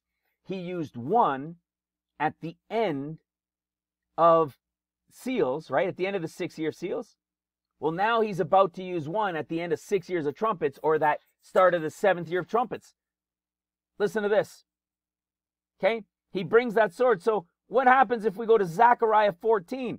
There was your start of trumpets. Here's your 7th year of trumpets, or 14th year of tribulation. And listen to what it tells us. The day of the Lord. What is the day of the Lord? The year of his vengeance. Remember Luke 17? When he'll come as lightning from one end unto the other. The day and hour, Matthew said, no one knows. Immediately after the tribulation of those days. It'll be his day. What does it say about it? Verse 2. Actually, verse 3. Then shall the Lord go forth and fight against those nations, listen to this, as when he fought in the day of battle. As when he fought in the day of battle, when was that? The first sword.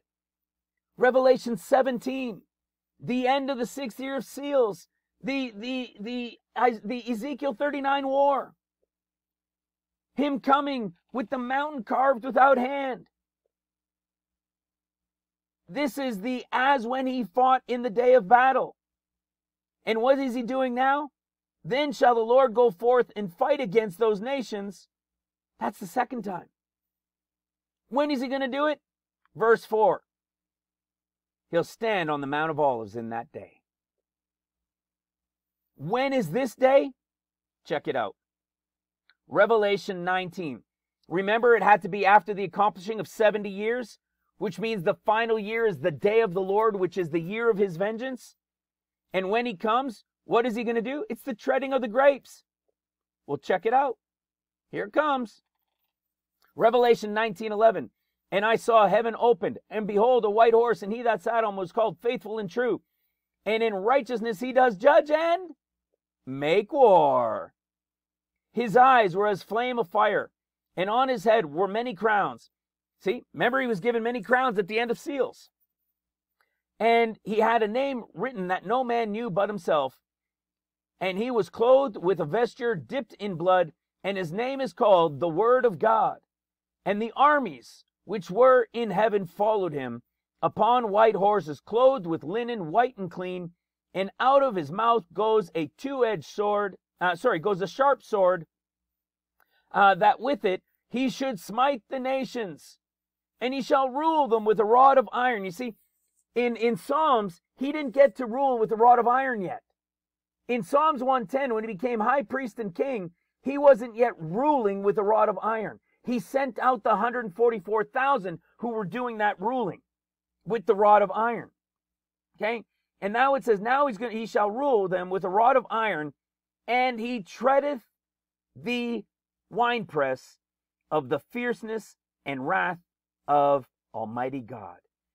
And he hath on his vesture and on the thigh a name written, all uppercase this time, King of Kings and Lord of Lords. This is the second sword. This is when he's returned on the Mount of Olives at the Feast of Trumpets 2037, at the beginning of the sound of the seventh trumpet, at the end of the 2.5 years of Satan in the pit having been opened and all the craziness, when he cut off his covenant. This is that final year. Remember, they flew away on the wings of an eagle until the end of the final 3.5, which is the end of the 14. Why? Because they're remaining there in that place protected until this final 14th year, which is the Lord raining down destruction on the enemies over all the earth, that their flesh will consume away where they stand upon their feet, and their eyes will consume away in their holes, and their tongues will consume away in their mouth, it says. Those in Judah, in Jerusalem, will fight against the others. You follow? This is the end, that final year. And what did Scripture say? After they have accomplished 70 years, then will be the final year. What are these sevens? They're Shemitah years, right? 7, 7, 7, 7, 7, 7. Well, guess what? Look at when the last Jubilee was in the new cycle. 1989 to 90. When we go all the way back to the time of Christ, when he made the declaration in Luke chapter 4, he was declaring that the following year was a Jubilee. When you follow and count this Jubilee, because every 50th year is the first year of the new 49-year count. Look what happens. Look what happens. The final Jubilee is 2038 to 2039, the Jubilee year and the beginning of the millennial reign after he's completed the final 7th year Sabbath. What does it mean now when he's completed this final year? Remember I said there was a third watch group? There was still that third watch? What does it mean? Now when this final year is over, they're going to be brought back from the wilderness, like Ezekiel 48 says. They will all be given their division of land. Even at the start of 47 of Ezekiel, the Lord is there. He's going to replenish the earth. It's going to be renewed. Isaiah talks about it as well. He's going to renew the earth. The tribes will come and receive their portions of land, and their promised millennial reign will begin. Which means what? He is now going to be here with them till the end of the world, till the end of the millennial reign. Who's he doing this with? Let's go to the end of the story. Matthew chapter 28, the third watch group. Listen to this commission, different than Luke, different than Mark. Matthew 28, verse 16. Then the 11 disciples, remember, it's typology, went away into Galilee, into a mountain where Jesus had appointed them. That's nothing what the others say. And when they saw him, They worshipped him, but some doubted. And Jesus came and spake unto them, saying, All power is given unto me in heaven and in the earth. Well, isn't that fascinating? Do you know what happens at the seventh trumpet? Listen to what it says at the seventh trumpet. And the seventh trumpet sounded. Remember, the mystery of God will be finished at this point, right? And there were great voices in heaven saying, The kingdoms of this world and the kingdoms of our Lord and of his Christ, and he shall reign forever and ever. Back to Matthew 28. As we wrap it all up,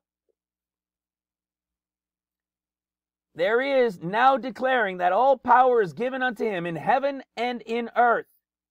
And in Matthew 28:19, it says, Go ye therefore and teach all nations. Have you ever wondered why it's teach all nations and not preach anymore? Mark said preach. Mark said preach. Luke said preach. Only Matthew says teach. Why? Because the whole world will have seen him come as lightning from one end unto the other. That final year of trumpets is the year that Matthew chapter 24 describes as the days of Noah in Matthew 24. Not the one from Luke as we described earlier, but the Matthew 24. It's the final year as the picture of the one of Noah. And when that final year is done, then he has the Matthew 25 wedding. That's why Matthew 25 has the wedding and then the coin. And what did they do during that time? And then what? Then they're cast out, right? The weeping and gnashing of teeth.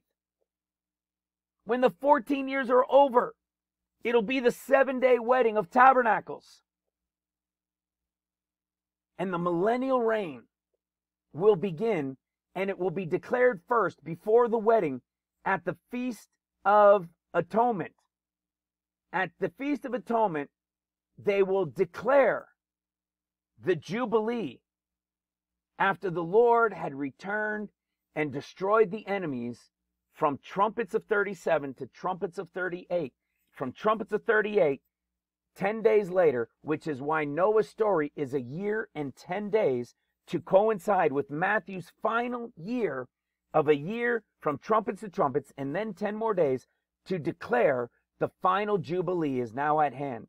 And at the Feast of Tabernacles of 2038, of 2038, in that final year, right here, when this is over, at the Feast of Tabernacles of 2038, in the beginning of the Jubilee, will be the wedding of Matthew chapter 25, the Jewish wedding. And listen to what he tells these guys. They're now teaching because the whole world knows that he's here. They no longer need to preach about Jesus. So they're going to go out teaching all nations, baptizing them in the name of the Father and the Son and of the Holy Ghost. You see, the whole world has been arguing whether it should be this baptism or the baptism of Acts chapter 2, verse 30-something. It's not this one. This one is for the end of days. This one is for the millennial reign. We should all be baptized in Acts chapter 2 version. And listen how it ends. This is so powerful when you understand it. Remember, the third watch goes out during the millennial reign. This is what he's telling that third watch. It says, and they're now to go out and teach all nations, baptizing in the name of the Father, the Son, and of the Holy Ghost, teaching them to observe all things whatsoever I command you.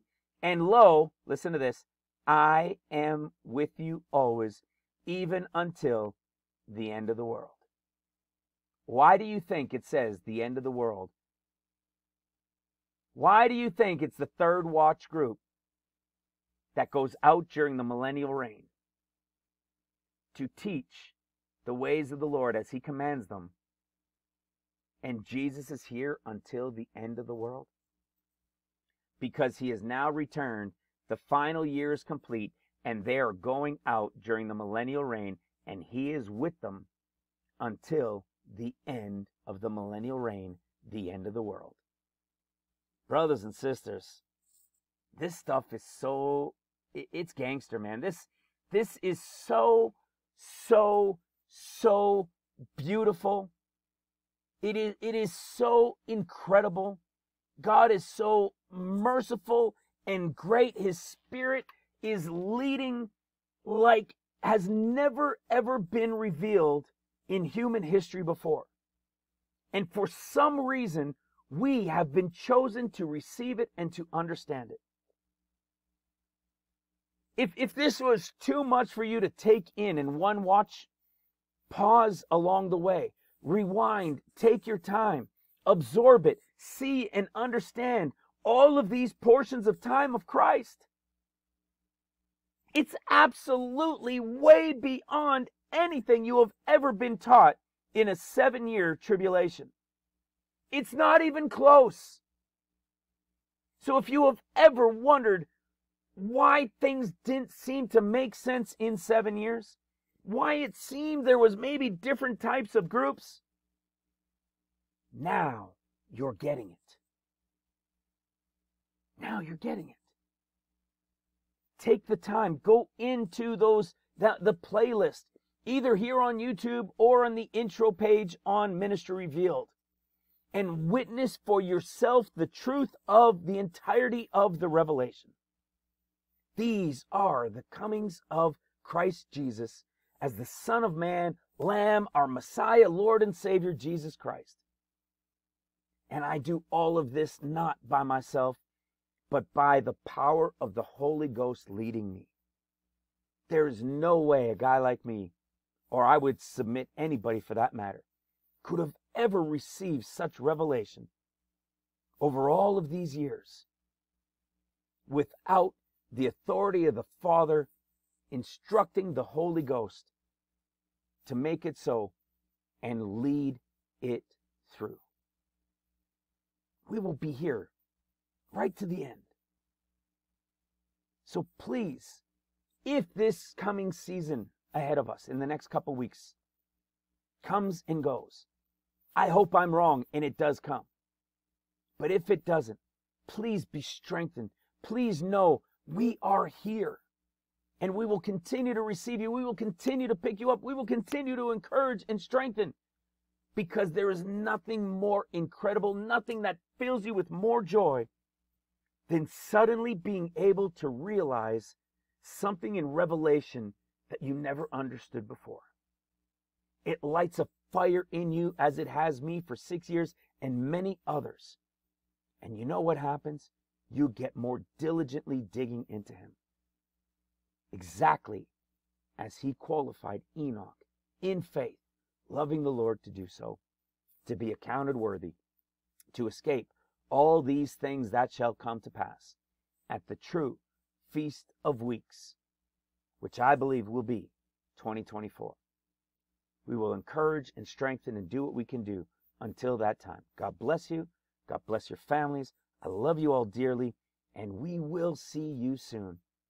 Bye for now.